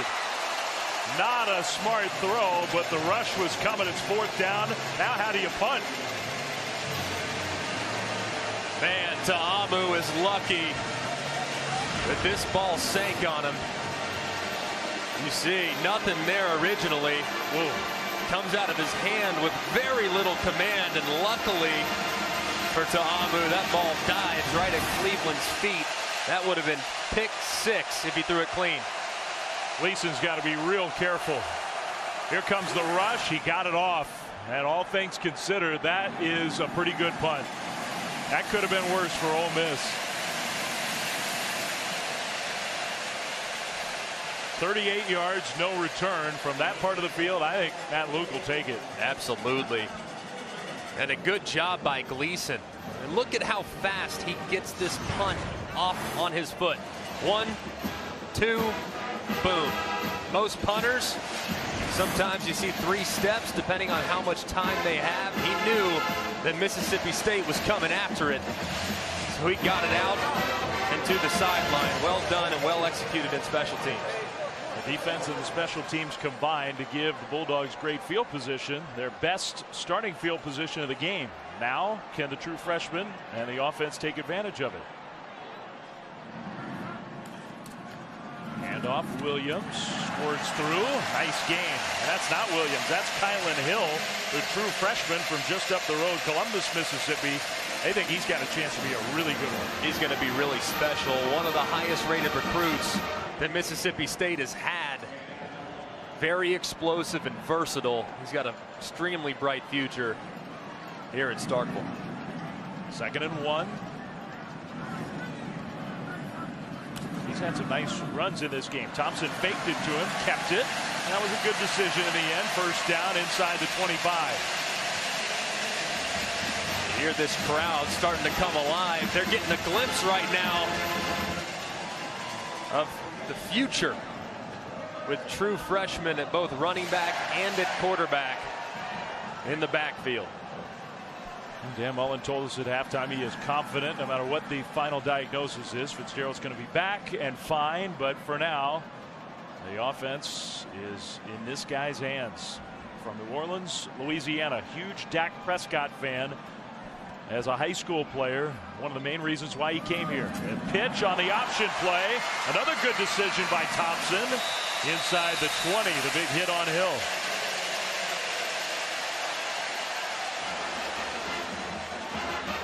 And he took a big hit there on his hip, his quad. Ole Miss said they were going to be physical tonight.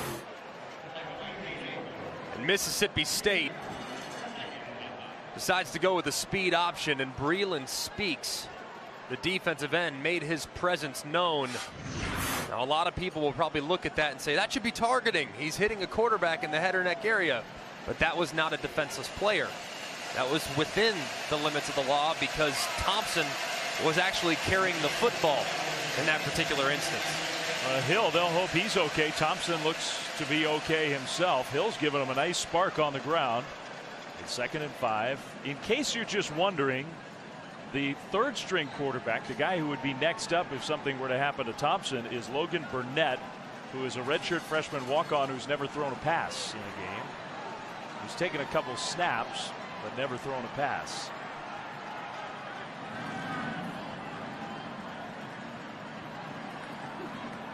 Play clock winding down. 2nd and 5. Another option, another pitch. Williams cuts it inside. Good pursuit from Breland Speaks. I've been really impressed with him tonight. Breland Speaks could be his final game if he does in fact opt to go to the NFL. He's a 4th-year junior. He's good enough to potentially make that jump. At some point, though, this Mississippi State offense has to challenge this Ole Miss defense downfield. I know they're trying to run the ball. They're trying to establish the line of scrimmage. But Ole Miss is begging for a deep shot with how many guys they have up near the line of scrimmage. 3rd and 4. Thompson keeps with all of those bodies. The ball came out. He fumbles for the 2nd time. Ole Miss has the football. That is the 4th turnover for Mississippi State. They were in field goal range. A.J. Moore, the guy who finally fell on it. And the 2nd fumble from Keaton Thompson, the true freshman. 7:30 on the SEC Network. All right, that's SEC Saturday night. Texas A&M, LSU, and lots of stuff swirling around those programs, especially A&M here in the Egg Bowl on Thanksgiving night. Wilkins takes the handoff after another Mississippi State turnover. This was just moments ago, and in fact may be still going on. Thompson was even closer to Fitzgerald a couple minutes ago. They were talking after that fumble by the true freshman quarterback.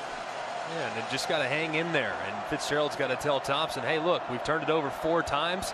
We're down by 4. We're in this. Our defense is keeping it close. We got to make some plays. Play fake. Tamu in the pocket. Brown wide open. Caught. What a catch. A.J. Brown. Touchdown. There is a penalty flag, though. Back near the line of scrimmage. The ups and downs of a rivalry game.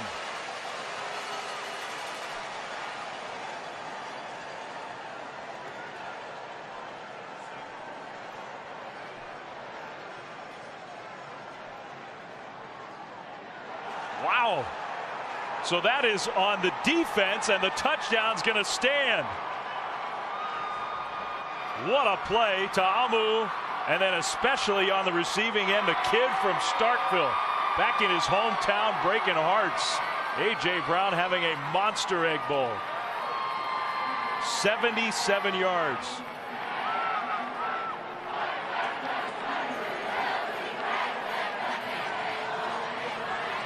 Now think about that sequence.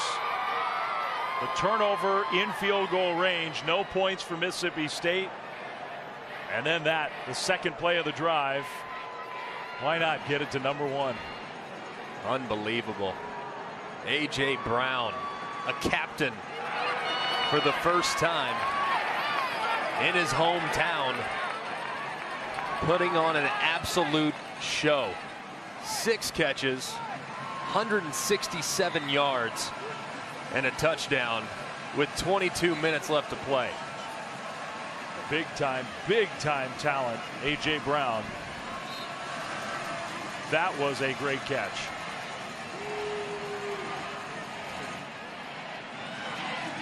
Extra point is up and good.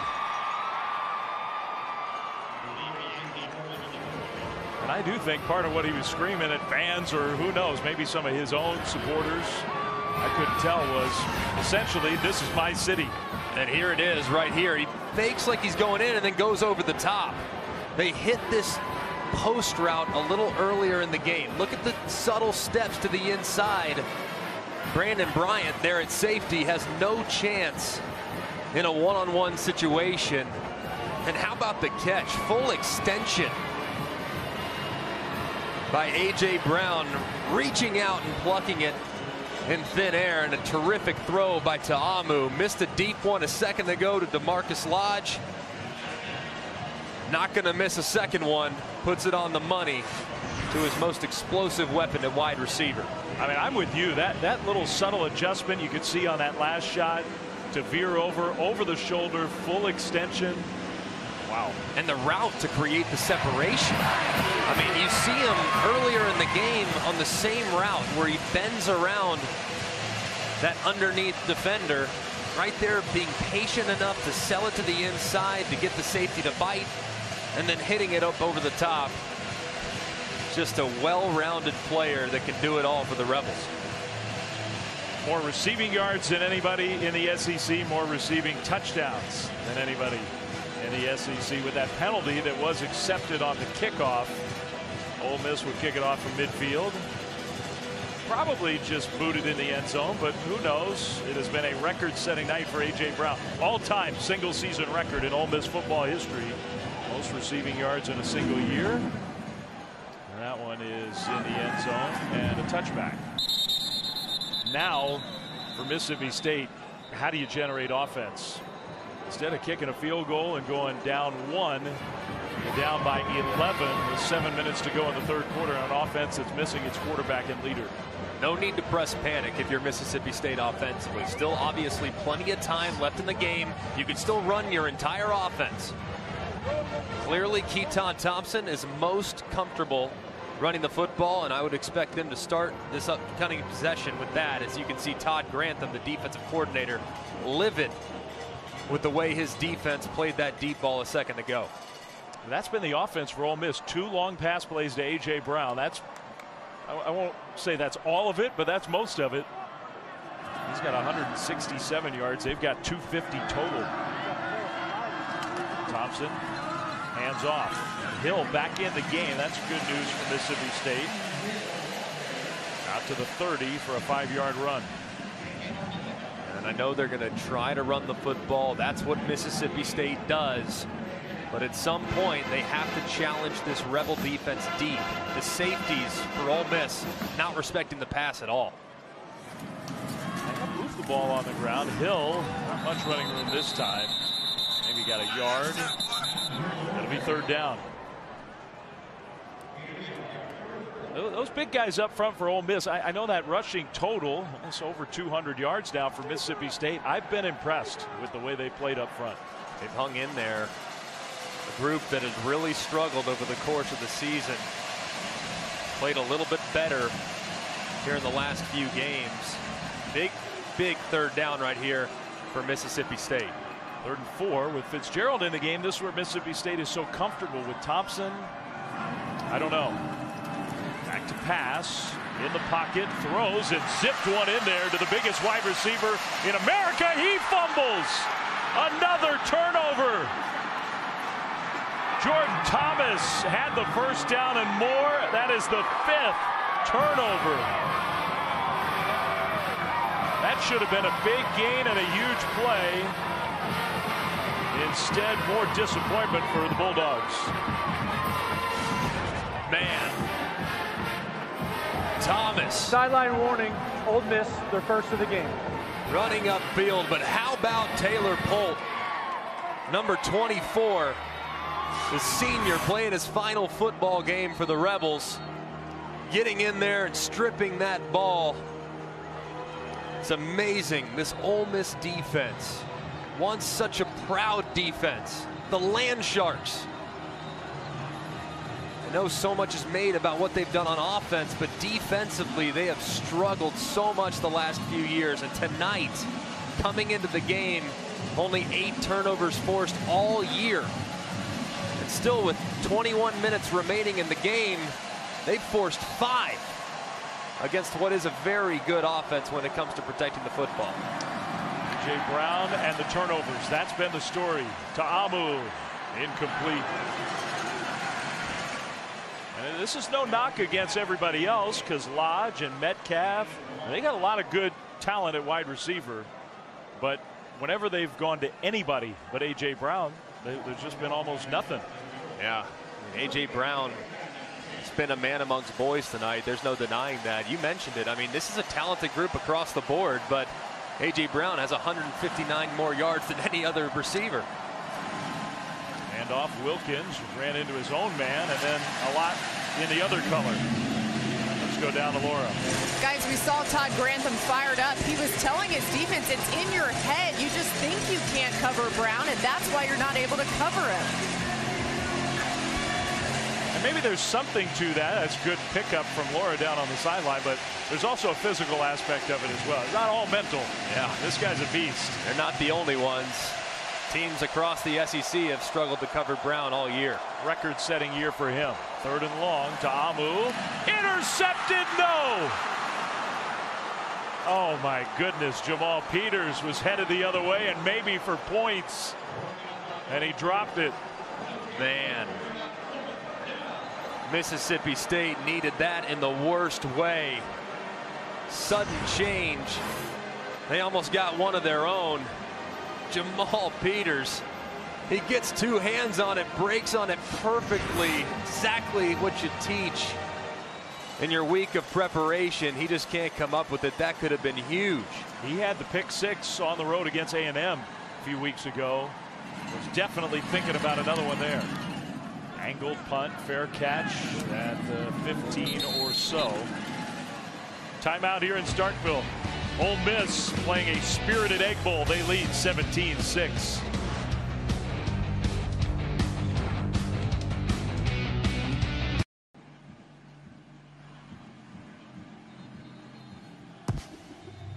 Time for We've Got You Covered, brought to you by Jiffy Lube. The defense of Ole Miss coming up with the ball tonight, huh? They've done a tremendous job. Every opportunity that they've had on an errant throw, they've converted. They've caught it, and then they've been really good when it comes to recovering fumbles. Coming into tonight, they had recovered only 2 fumbles as a defense. They've already had 3 tonight. It's amazing how opportunistic they've been.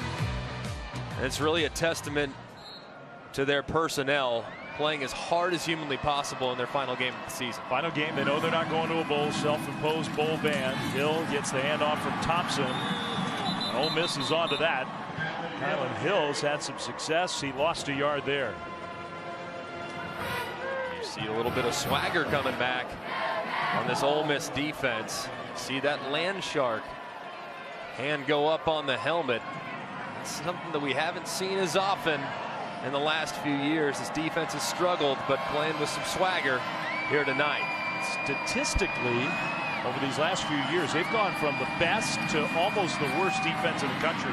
Thompson down the sideline, incomplete. I don't know if that was supposed to be a back shoulder kind of throw or what.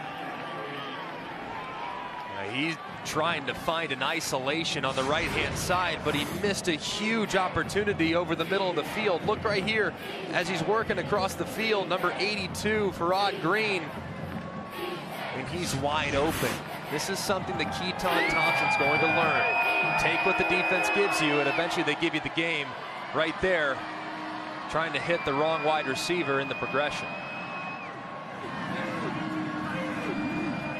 3rd and 11 for the true freshman backup. Thompson, plenty of time across the middle, and a block helps seal things to get the first down. Couch with some help from his teammates. That's a big play. Really nice design right there by Dan Mullen. That's kind of like a bubble screen, but it's actually a crossing route coming from the other direction. You have some blockers out in front. It's an easy pitch and catch for Keaton Thompson, and they pick up a much needed first down. 4 minutes to go, 3rd quarter. Thompson will get rid of it. Dangerous throw, and he took another hit. He has taken a bunch of them tonight. Pops up, he's okay. Gets up quick like a pro. You can see hit coming in from all over the place. Reland Speaks once again delivering the blow. He's been everywhere for Ole Miss tonight. What could be his final game for the Rebels.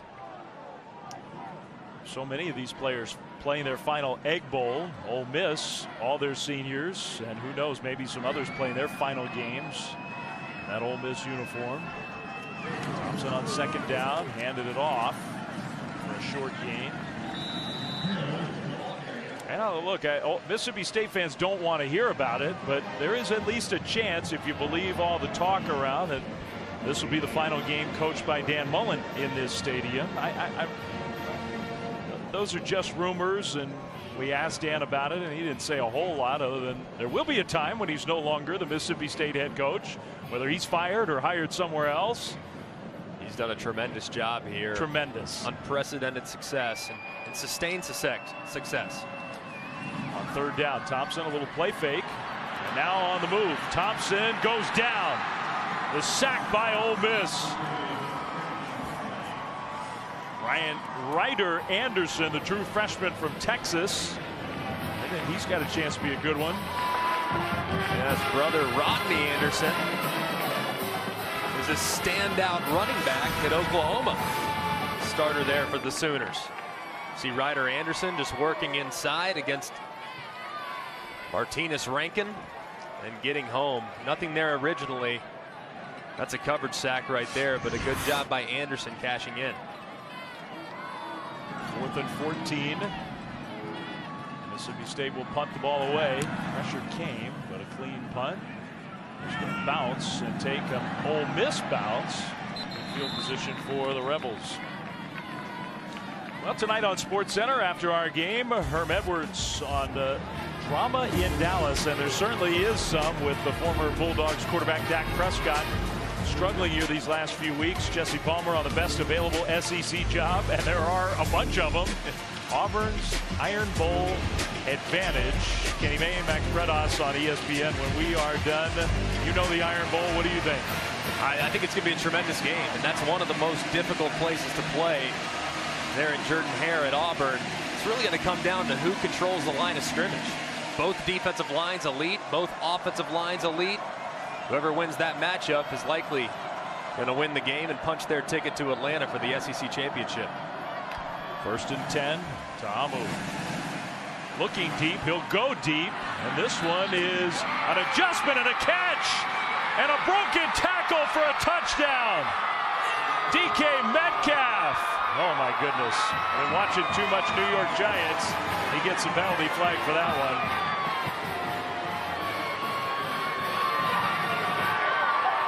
That's not going to make them feel any better, though.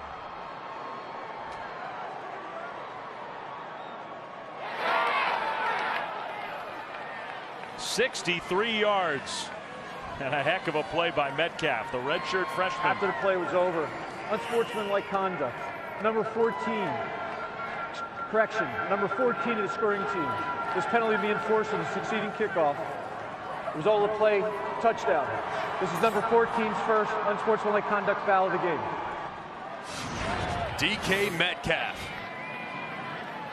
one of the biggest, tallest wide receivers in the SEC. Been quiet the last couple weeks. Finally emerges with a huge catch and run. He's a little taller. He does physically look like his teammate A.J. Brown and how strong he looks. He is talented in his own right. is big and physical. And has had a lot of opportunities. You remember the game-winning catch a little earlier this year against Kentucky, but he's a big-time player. So is this guy, Nick Fitzgerald, sideline. Seeing the heart broken at the Bulldog. And Thursday Night College Football here on Thanksgiving as part of the Jiffy Lube Rivalry Series. A rivalry that has so much venom around it these days. And the Ole Miss players are living it up tonight. They got a huge break when Nick Fitzgerald went down with the injury, but they have played really well on the road with their season ending, all the stuff swirling around this Ole Miss program.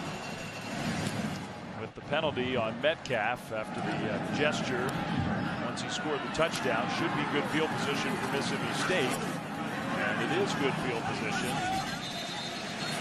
Let's go down on the field to Laura Rutledge. Dave, you're talking about how much this rivalry means on both sides, and it's particularly important to a couple players who are having great games tonight. A.J. Brown, of course, from here in Starkville, part of a huge recruiting battle between these schools. And then Jeffrey Simmons, also a widely publicized recruiting battle between Mississippi State and Ole Miss. Of course, he decided to go to Mississippi State. And then, as we told you about Leo Lewis to start this game, he, of course, the Mississippi State player that is part of the NCAA's basic witness to bolster their case against Ole Miss. So just so much at stake here on both sides for these players. Ole Miss being investigated by the NCAA. They've had their hearing. The ruling should come out any time now. And it's been two different investigations that have been opened up over the last 2+ years concerning Ole Miss football and the athletic department in general. The phone records that were pulled and culled through by a writer who covers Mississippi State that ultimately led to the forced resignation of Hugh Freeze.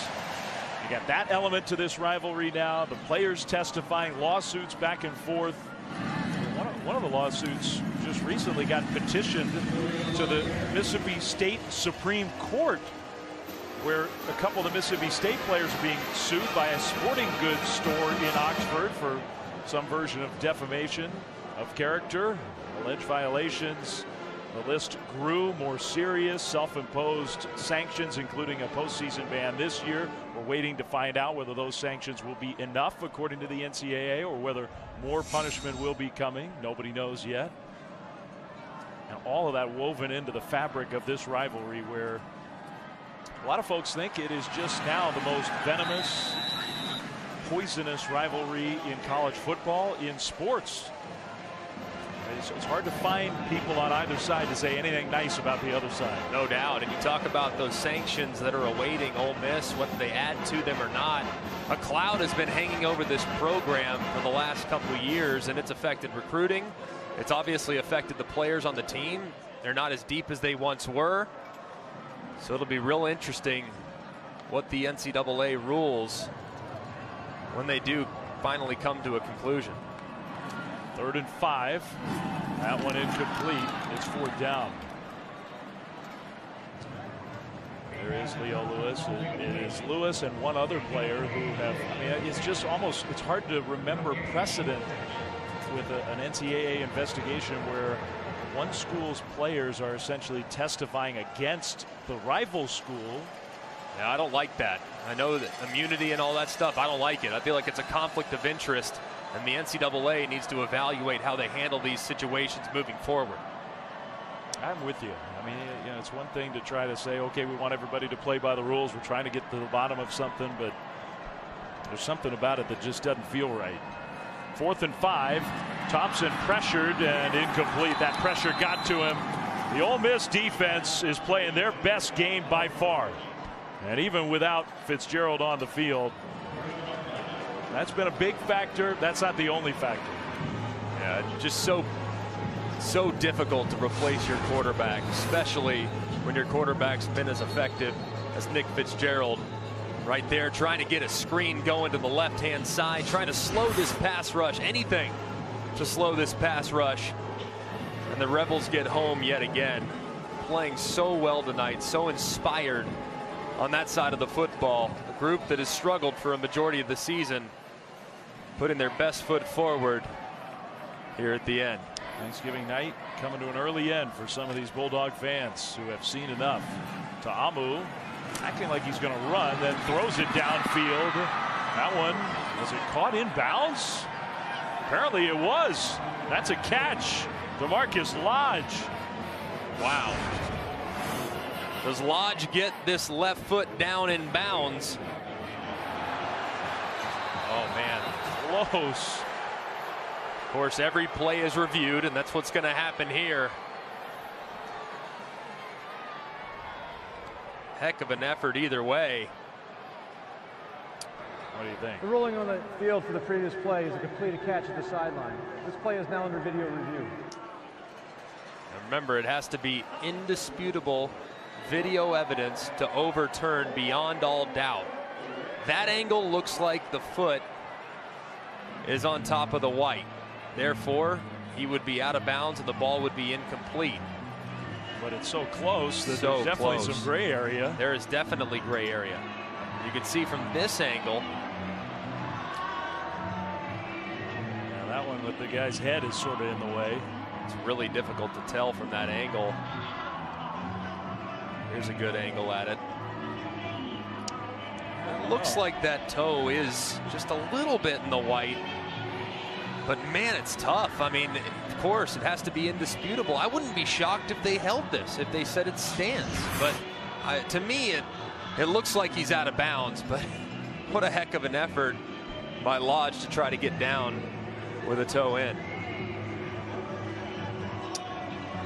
What is going to be the final play of the third quarter just depends on whether it's a 29-yard gain or an incompletion. I think you're right. I think there's a little bit touching the line. Of course, that's where we are with replay. You can like it, you can not like it, but in not just college football, in all of sports, we spend a lot of time now going frame by frame, looking as closely as we can on plays like this. After video review, the receiver was able to control the ball but not get a foot down in bounds. This is an incomplete pass.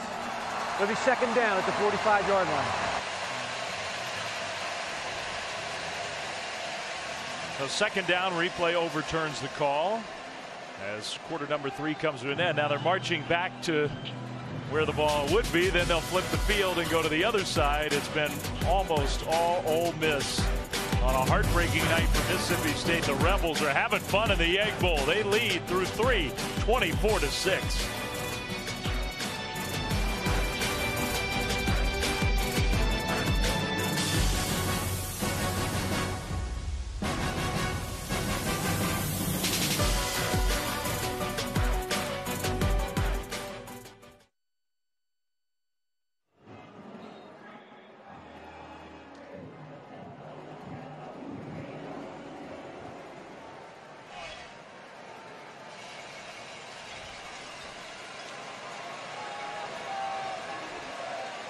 Okay, so it wasn't the end of the third quarter.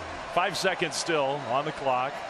And they will have one final play, presumably. A handoff. Wilkins gets tackled. And now, officially, the third quarter comes to an end. What did we say just a minute ago? Ole Miss enjoying this Egg Bowl. Yes, they are. 24-6 Rebels.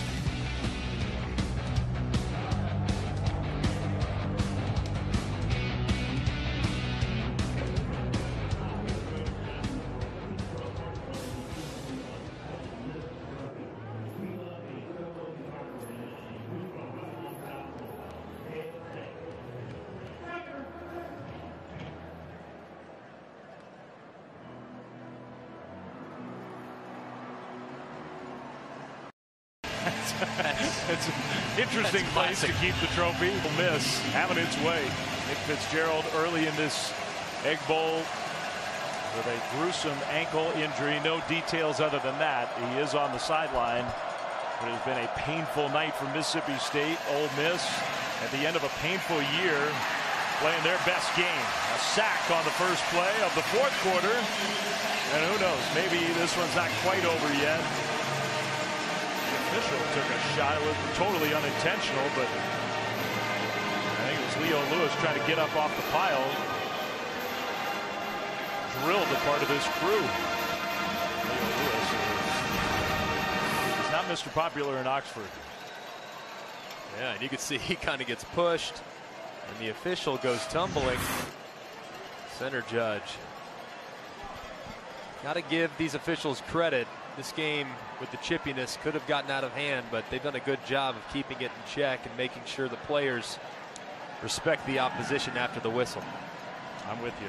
Feels like Ole Miss now, the one thing that could derail them, some sort of special teams disaster. Got to be careful here. They get the punt off. Fair catch at the 26-yard line. Friday, that's tomorrow. Number 2, undefeated Miami. Noon Eastern on ABC. Get an early start the day after Thanksgiving. Miami's got to win that one to keep their realistic playoff hopes alive. On ABC, Pitt has not had a great year, but they can play spoiler against the Hurricanes. Yeah, and Pitt, they've done it before. Remember 10 years ago, playing against West Virginia in 2007. West Virginia wins, and they're in the BCS championship game. Pitt beats West Virginia and Pat White and Rich Rodriguez, upending their dreams and sending LSU to the BCS championship. Good memory. Thompson on first down. The true freshman to Thomas, who just discards the defender. Thomas still going. Who can tackle him? It took about 8 to get the 280-pound wide receiver finally to the ground. That was a tough 25 yards. Yeah, he earned those yards. Getting Thomas back in the game. 280 pounds. Look how nimble he is. At 280, of course, he put the ball in the deck earlier, fumbling it after what would have been a pretty big play. They got to have him step up if they want to have any shot at getting back into this one. He's got a lot of talent for a guy his size. His final game with the Bulldogs. Thompson again looking to throw. That one incomplete, knocked away. Here comes the flag. A.J. Moore came over the top.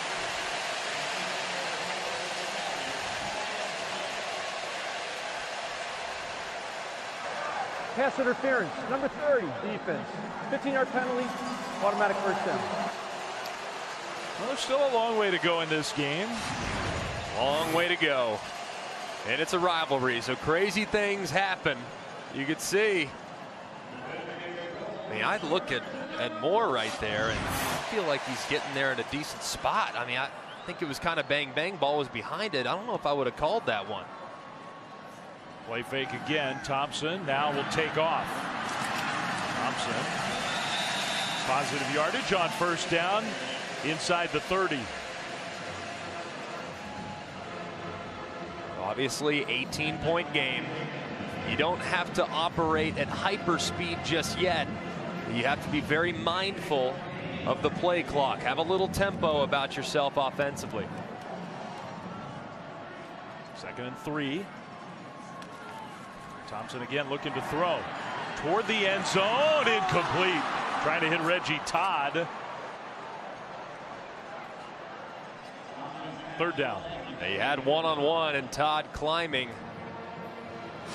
just a little over the top, and he knew he had him.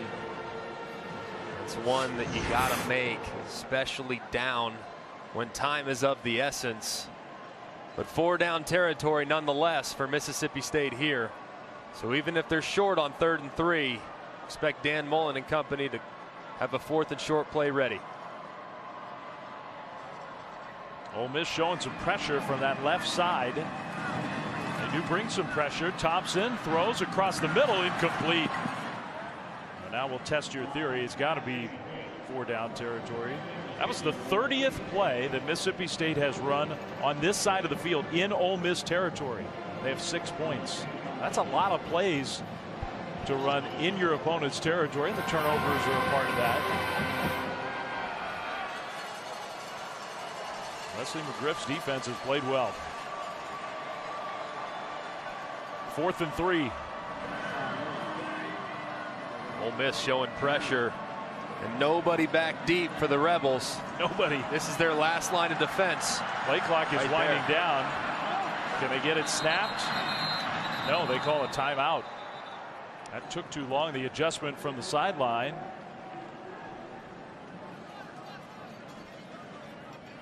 So a chance for the defense to get organized. Same thing for Dan Mullen's offense. Our college football look ahead brought to you by Xfinity X1. That Pitt-Miami game we've been talking about. Notre Dame, Stanford, Clemson, South Carolina, West Virginia without their starting quarterback Will Grier at Oklahoma. And you'll be in Atlanta, right? I will. I am looking forward to that. Greatest rivalry name in sports. Clean, old-fashioned hate between Georgia Tech and the Dogs from Athens. That's literally what they call the rivalry. It's a great rivalry name, is it not? Clean, old-fashioned hate. It kind of gets to the point. It does. The hate in this rivalry lately hadn't been all that clean. It hadn't been all that old-fashioned either. 4th and 3.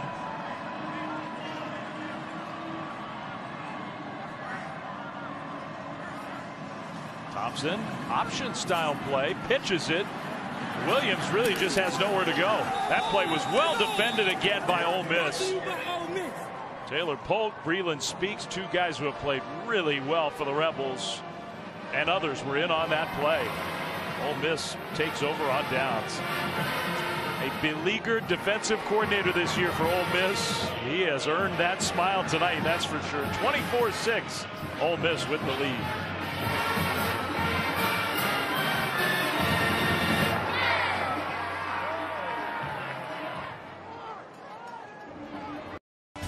But tonight, it appears as if the Rebels are taking it back to Oxford. Still got 12:37 to go. But what a game for Ole Miss. The starter from Mississippi State knocked out, but 24-6. Rebels with the lead. They're playing without their starting quarterback. Now Jordan Ta'amu has had a lot of experience this year. The injury to Shea Patterson happened a while ago, but I think it's worth mentioning that Ole Miss is on their backup quarterback, and they've found ways to get the offense revved up. It just goes to show you what a difference age makes. I know that Ta'amu's he's definitely starting for the first time over the last 4 games at this level, but he's a junior. Having played in junior college prepares you better for moments like this, whereas Keaton Thompson is a true freshman, has had a difficult time handling the circumstances. And basically, he was playing high school football in New Orleans the last time he was taking significant snaps. Ta'amu whips it down the field, just a horrible throw right into coverage and intercepted by McLaurin. Well, maybe one last gasp for the Bulldogs. He looked like a true freshman throwing that one. Yeah. Just as we praise his poise, he makes by far the biggest mistake of the game by throwing it just right to McLaurin. I don't know what he saw. Fitzgerald certainly not giving up, trying to cheer his team on from the sideline. Ta'amu knows that one can't happen in that circumstance. Still 12 minutes to go. Breland Speaks just having a monster Egg Bowl, number 9. Mississippi State. Thompson keeps it. This is the 4th time in this game they have started a drive in Ole Miss territory. Started a drive. And they have 6 points total. They've turned it over 5 times. On all those plays on this side of the field, and almost nothing to show for it. They're outgaining Ole Miss overall. That is misleading. You look at Mississippi State in general, though. I mean, they've had 22 more plays of offense than Ole Miss. Ole Miss has made the big plays, though. Obviously, turnovers by their defense, and then huge plays in the passing game. Big plays and turnovers, by far the biggest component to winning and losing college football games. And Ole Miss is 2 for 2 in that regard. They're down at 2. John Thompson gives the ball to Hill. Some tough running from another true freshman. True freshman to true freshman, Kylan Hill. He's going to be a good one. I'm really looking forward to seeing this young man develop. He's so sudden, quick. I think he's got a chance to be the best back that Dan Mullen's had here at Starkville. They've had some good ones. We'll get it again after Not a great snap and exchange inside the 30. Surprised to see them playing so slow right here. I mean, it's an 18-point game. It's certainly, with a score here, you're back in it potentially, or at least you have a chance at it. But methodical drive here right now with very little tempo by the Bulldogs. Yeah, I mean, you need 3 scores. Even if you're going for 2, you got to get 3 scores. That one caught by Thomas. That'll be a first down to the 20. And you see the lineman just walking up to the line of scrimmage, too. I mean, not really a whole lot of urgency. Almost under 10. 3-score game. Got to understand the situation in the bigger picture. Going a little quicker here, maybe. Pressure comes over the top. Incomplete. Thomas looking for the flag. No penalty. Hartsfield with the coverage. There was some contact downfield. You can see Hartsfield. Yeah, his left arm's on the back of the jersey of Thomas, but that ball was thrown 3-4 yards out of bounds and well over the head of the 6'5" target. The officials probably thought that was uncatchable. DeMarcus Gates, leading tackler on the sideline. Thompson tackled by his neck almost at the 15. 12 more tackles for Gates. He's going to be the first Ole Miss player with 100+ tackles in a single year since Patrick Willis more than a decade ago, one of the all-time greats. Gates playing his final game in this Egg Bowl. Play fake, Thompson, wide open, caught, touchdown, Dedrick Thomas. Not over yet.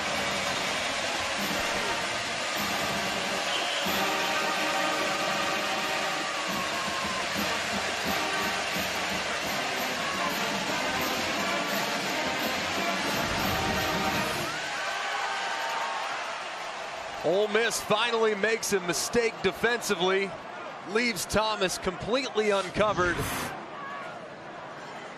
And Thompson isn't going to miss that one. Big play for the Bulldogs. It took them 8 plays to go those 44 yards. Not quite 3 minutes. Still 9:16 on the clock. Still needing 2 more scores.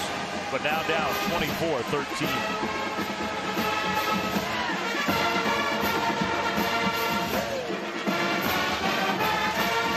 Hey, fellows, and get the golden egg.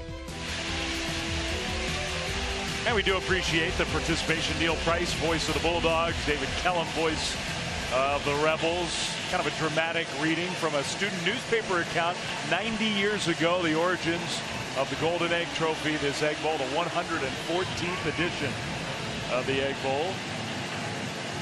Thanks to Neil and David for playing along. Onside kick coming. And it is recovered by Mississippi State. And I think it did just barely travel far enough. That looked to me like it was perfect execution. Cameron Dantzler, the defensive back, came up with it. I have to watch it again and see for sure. Does the ball travel 10 yards? And close. Very close. From that angle, it looks a little less certain. The ruling on the field is that the kick was possessed by the kicking team prior to the ball going 10 yards. Therefore, that's a spot of illegal touching. Wow. The ball will be placed there, first down. So they have ruled it was an illegal touch and not a legal recovery. I think it's a good call, too. I think so, too.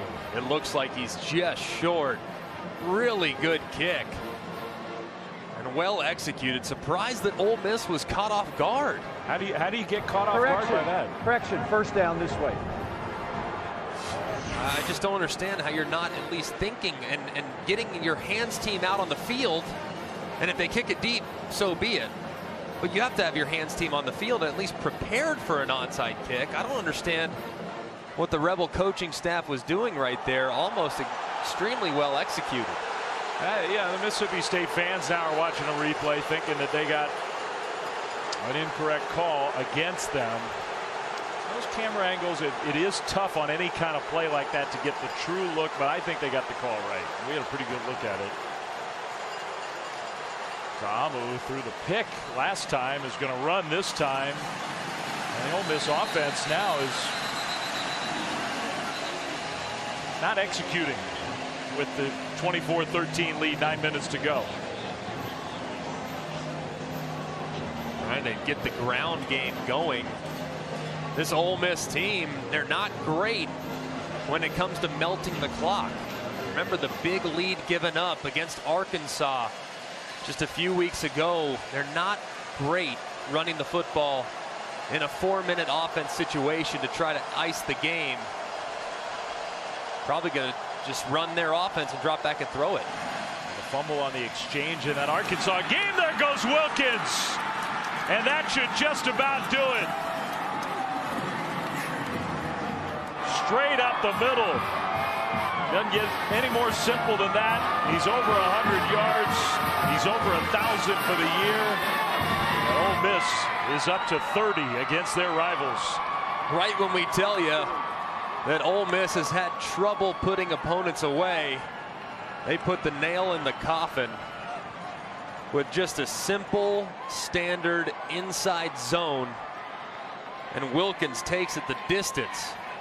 Huge exclamation point for what's been an outstanding night for the Rebels.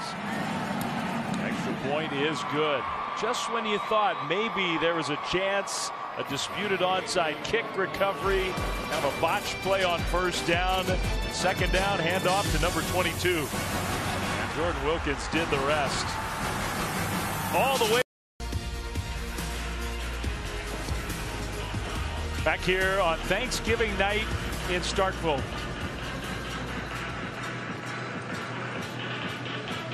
It's been a night for the Rebels, and I don't know if many people thought that would be the case. The kid from Starkville coming back home, and he has been talking some game on the sidelines. A.J. Brown having a huge night in his hometown for the rival school.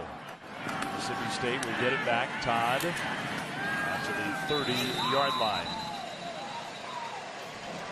Our College Football Awards Spotlight brought to you by the Home Depot. Another guy who has done a little talking and gesturing over the last few weeks and few years. Baker Mayfield on the field. The performance has been spectacular. Off the charts. And I got a chance to see him in person last week.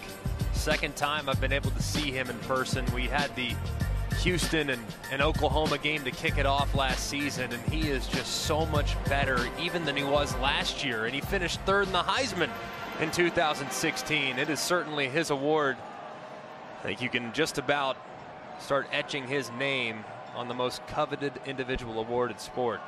And that Home Depot College Football Awards show, by the way, December 7th, right here on ESPN. Incomplete pass for the Bulldogs.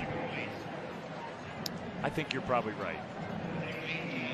I think he is just so sensational for what he does.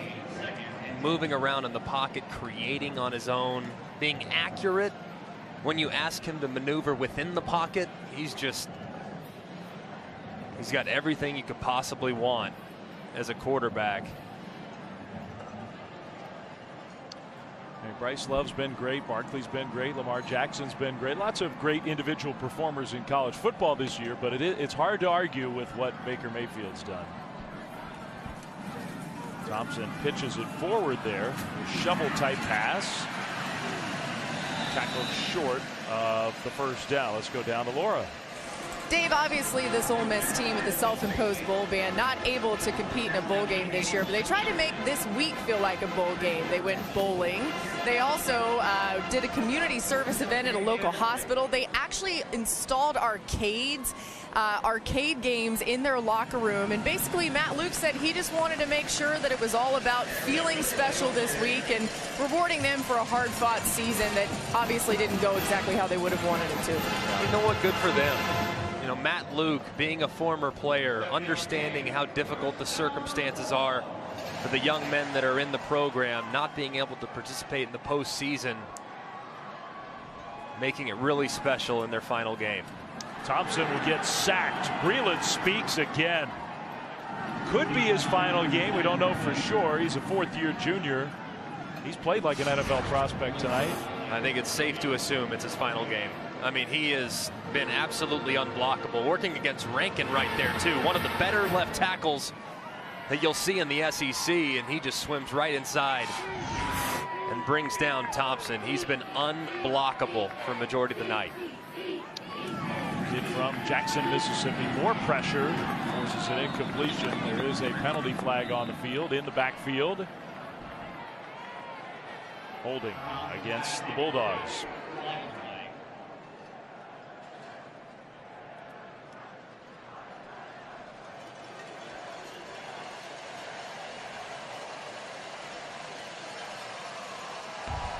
Holding. 55 offense. Penalties decline. Third down. Matt Luke decides to decline the penalty. He hopes that he'll have a lot more decisions to make.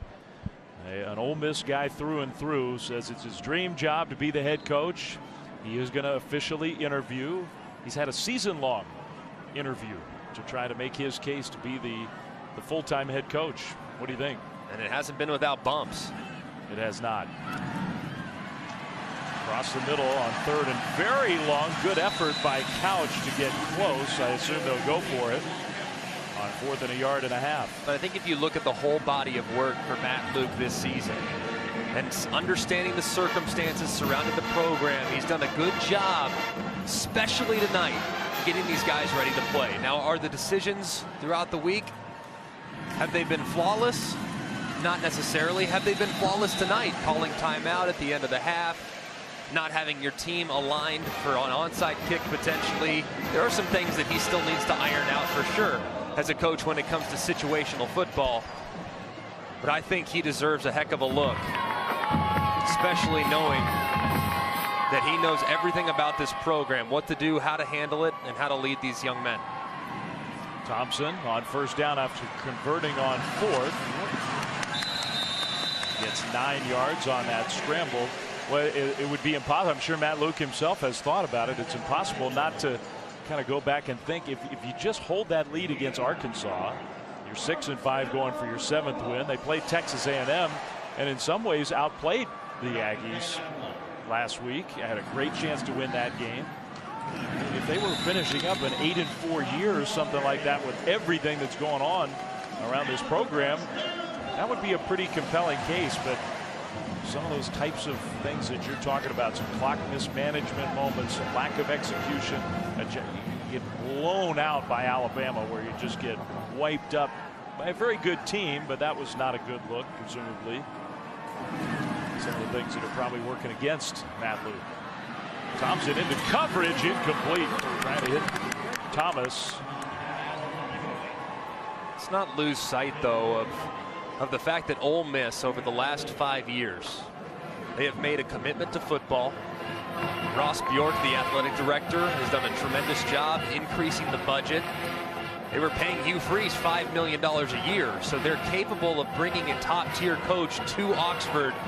So it's going to be a very difficult decision, I think, for Ross Bjork when determining his next head coach. There goes Hill. Touchdown.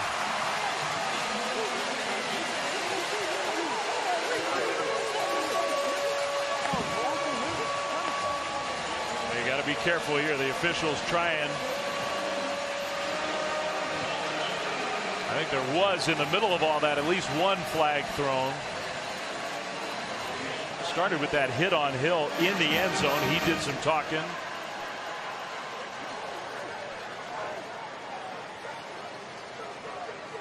.30-yard touchdown run. You see some of that burst that Hill has.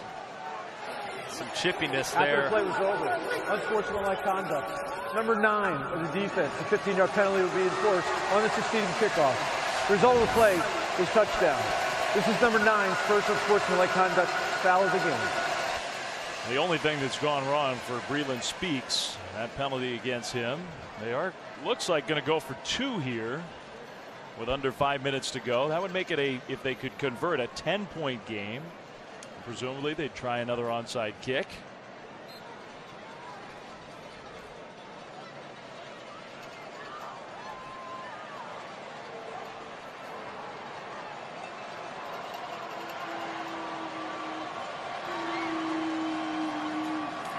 Thompson under center. That did not look right, but it helps when you're that athletic. They got the 2 points anyway.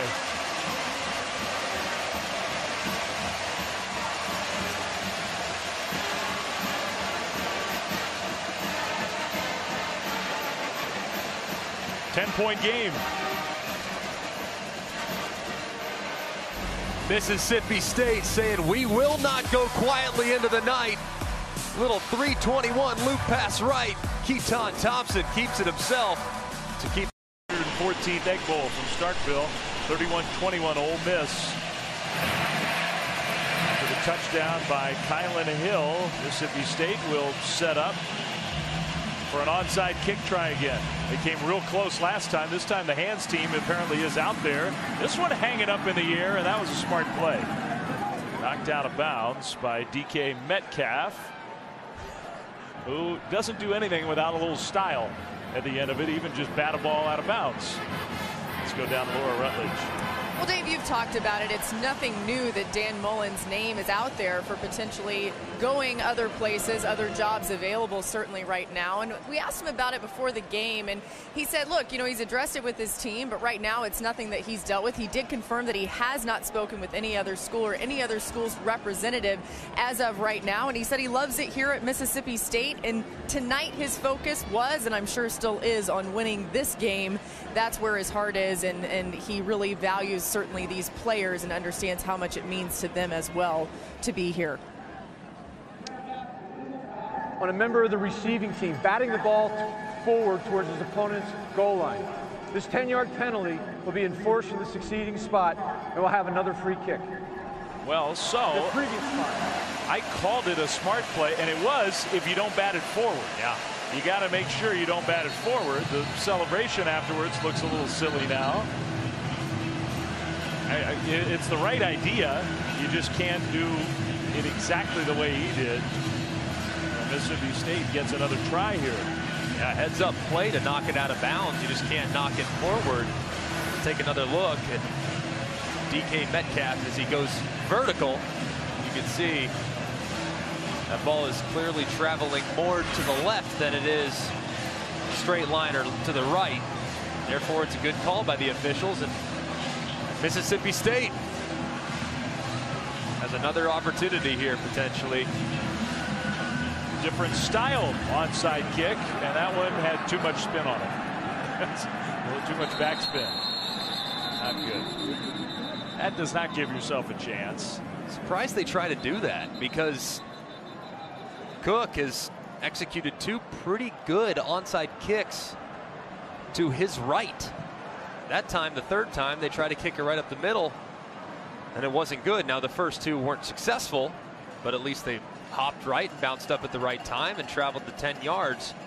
That one just poorly executed by Kick as he tried to attempt the onside. Offside, kicking team. The 5-yard penalty will be enforced from the end of the kick. First down. Ole Miss gets the ball with 4:57 to play, up 10. I did want to go back to what Laura was talking about, because Dan Mullen could have a very tough decision to make coming up soon, like tomorrow or the next day soon. He has made this a really good job. And it will not be easy for him. And they are teed up, Greg, to have another good year next year. If he were to leave, he'd be leaving a very good situation here in Starkville. Yeah, next year's team is going to be outstanding. Almost everybody's back. Now, granted, Nick Fitzgerald's health is important. He went down earlier tonight. Assume he's going to be back at full strength. And off. Gain of a couple yards. Mississippi State does have the 2 timeouts. And I have no doubt what Laura said is right. I mean, his focus was on this game. This is a guy who has been around a long time. There have been rumors about him for years and years. He's used to hearing about that, handling that. His players are used to that. He said the leadership council comes to my office and we laugh about it. And if these rumors are out there circulating and he's getting some interest, that's because he's doing a heck of a job at the place he's currently at. So it's really it's a sign of respect for the job he's done. And off again. This time a better gain for Ole Miss. Stopped a couple of yards short.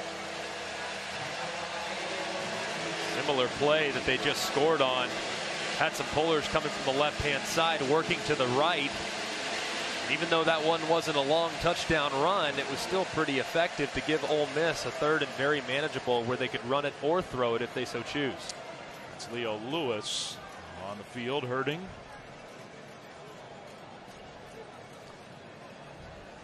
Not the most significant injury of the night for Mississippi State. No offense to Leo Lewis. That, the injury to their quarterback. It happened in the first quarter. It was ugly. He was on the field a long time. The Ole Miss players, with all the animosity between these two programs, showed good sportsmanship. He showed incredible toughness.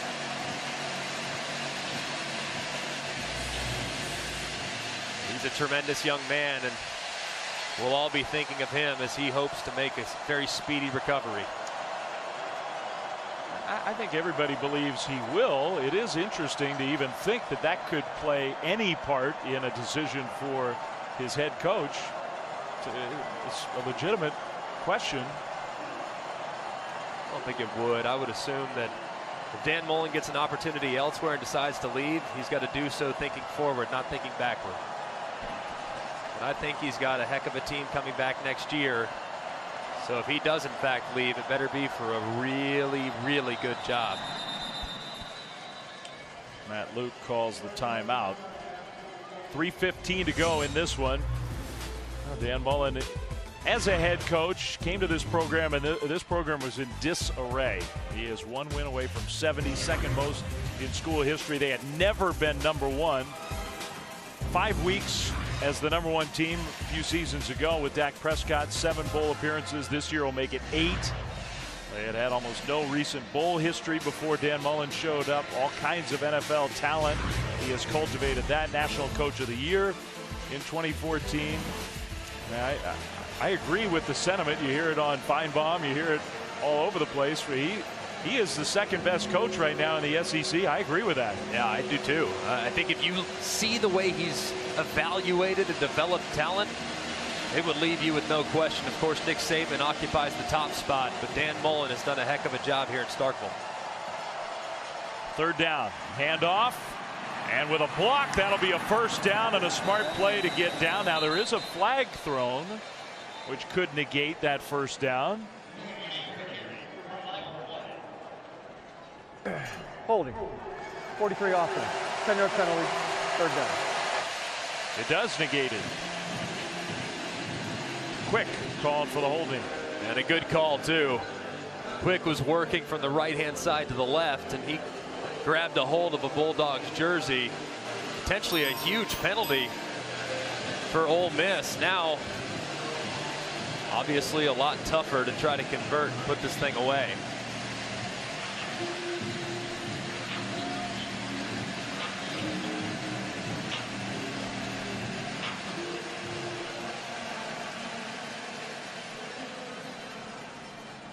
Well, another timeout, and this one Mississippi State calls the timeout just to stop the clock. Now, they've got 1 remaining. Chances are not great with 3:09 to go, down 10, but still a shot in this 114th Egg Bowl rivalry. It's fun to be a part of.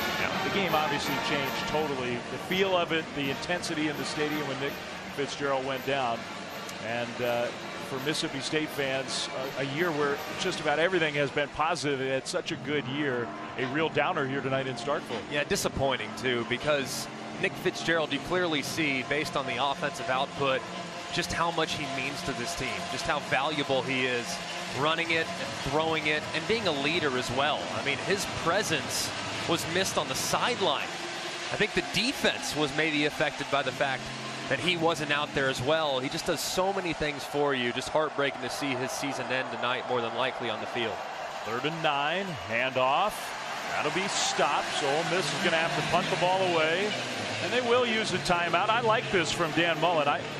Sometimes Dan does get criticized for clock management issues at the end of the game, sort of game planning at the end of the game. Every coach in a big-time program gets criticized for that stuff at times, but it doesn't matter when you got to save the time, period. So when you use them, offense, defense, whatever, as long as you save the full 40 seconds, you've done your job. They have no timeouts left, but still 3:04 to go, down 10. And they had to burn one a little earlier in the half when they had their offense on the field and the play clock winding down. Well, they'd love to have that one back right now. Timeouts in the second half are like gold. So valuable. But with the way they've blocked kicks and the success they've had in special teams, you got to think that they're going to come after this one as hard as humanly possible to see if they can get a hand on it. One of the best in college football at getting to the punter. Gotten one tonight. 4th and 8. They don't get to this one and didn't really try much that time. Fair catch inside the 25. Now wait a minute, here come more penalty flags. Breland Speaks, he's already been called for one unsportsmanlike penalty.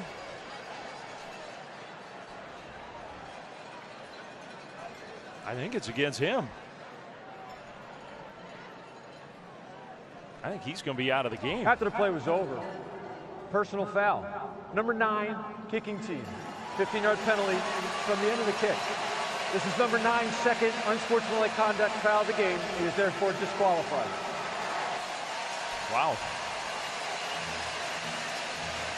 I mean, on a night for Breland Speaks that has been so special, why?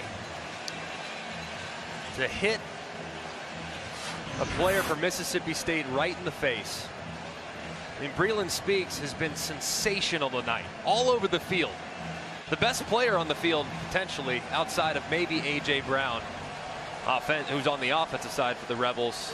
I mean, he's had an incredible, incredible night, and yet he shows immaturity there at the end of the game. NFL scouts will evaluate that bad decision by the junior. And off, running the ball, Harris Williams. Mississippi State's got to be very quick here, down 2 scores, under 3 with no timeouts. But they already know they got to score and get an onside kick to have a chance. Thompson throws that one with a couple blockers and out of bounds after the first down gain. Dedrick Thomas. Penalty also helped with field position. Gates has been banged up for a lot of this second half. Well, you could argue their 2 best defensive players now are not on the field. Low snap. Thompson got hit. It's incomplete. 2:22 on the clock. 2nd and 10. Pretty impressed with the way Keaton Thompson's hung in there tonight. That jersey is dirty. He's taken a lot of hits, both running it and when he's dropped back. Some of the snaps have been inaccurate too. And man, he's battled. For a guy that hasn't really been on this stage before, he's really played hard. 2nd down, that throw. Again with some blockers set up along the sideline. Out of bounds to stop the clock. Jesse Jackson with the catch and run. Thompson's up to 162 yards passing. He's got 119 rushing yards to support the point that you're making. He'll get the full bowl season to take the reps as the first string quarterback. In the pocket, across the middle, it's caught inside the 5. And Ole Miss fans everywhere are thinking this can't happen, can it? What a great throw by Thompson. Here we are singing his praises, saying how well he's hung in there. Tell you what, that's a throw that Dak Prescott would be jealous of. 1st and goal. He'll keep it. Thompson trying to rush his way forward. Okay, you don't get it. You got to go. You already know you're going to have to get the onside kick. And just as I was saying, Ole Miss fans are thinking, we've seen this before. That Arkansas collapse was hard to watch. Handoff, Williams, extra effort. He's stretched out. They say he's down. They call him down. That was close. That keeps the clock moving. That might be the kind of play you would look at, but Mississippi State's got to go so fast. They're going to get to the line and try to push it in. And did they? I thought they did. Clock's still running here. Nobody's made a signal. Finally, touchdown.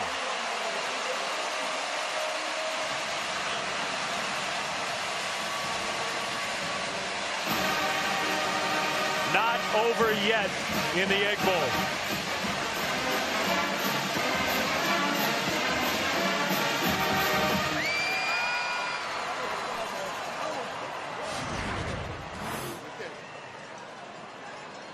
See the surge. As a quarterback, that is genuinely my least favorite play in college football. the QB sneak on the 6-inch line. You know you're going to get hit. You know you're going to get pounded as you try to approach that pay dirt.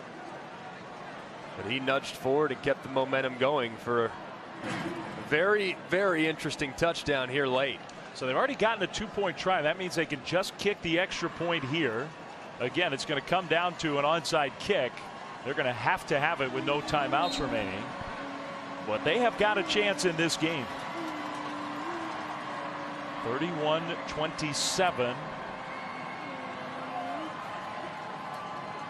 Kick is good.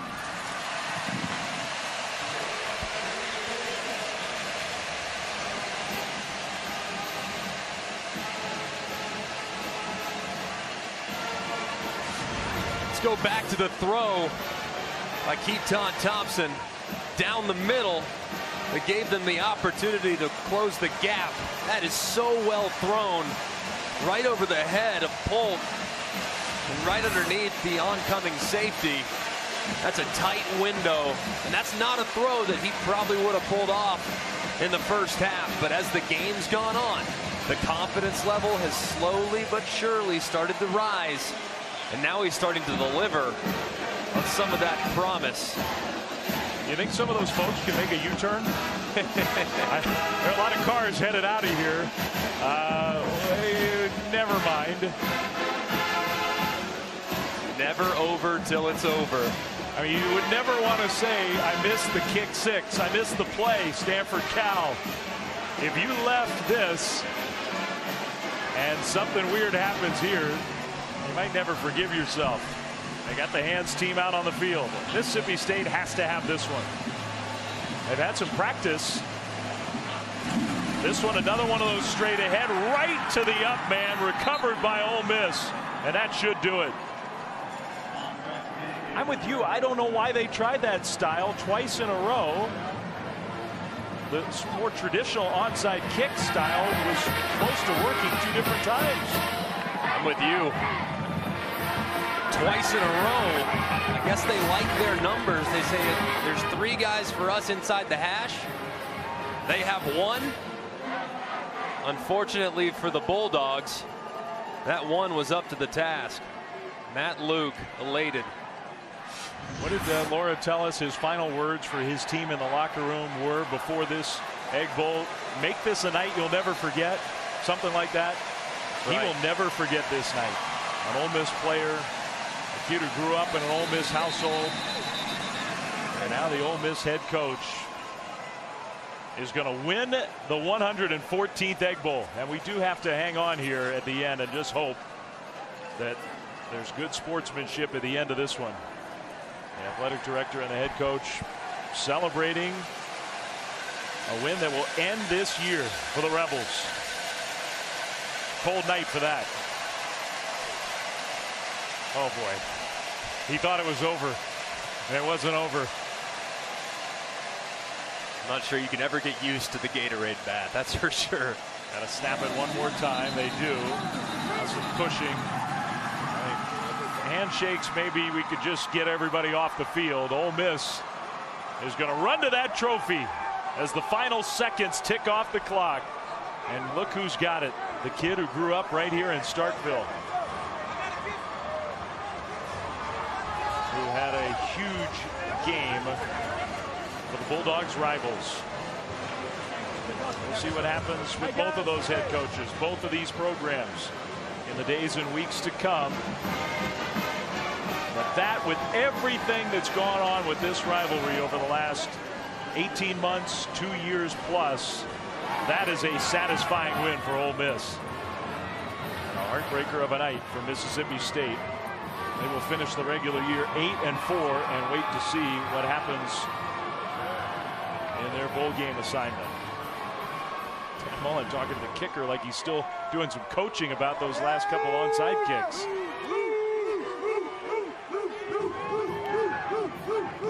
So far, so good in terms of keeping everybody calm. Let's go down with Matt Luke, Laura Rutledge. Thanks, Dave. Coach, you grew up an Ole Miss fan, and now you've just won the Egg Bowl with your team. How would you describe the way that this team, in knowing they can't play a bowl game this year, won this one? Well, hey, I'm just so happy. For you, coach. For you, coach. Love you, coach. Thank you. I love you too, man. Love you, coach. Hey, I'm just so happy for these guys. Hey, I'm happy for these seniors. Happy for these seniors. They went 3-1 against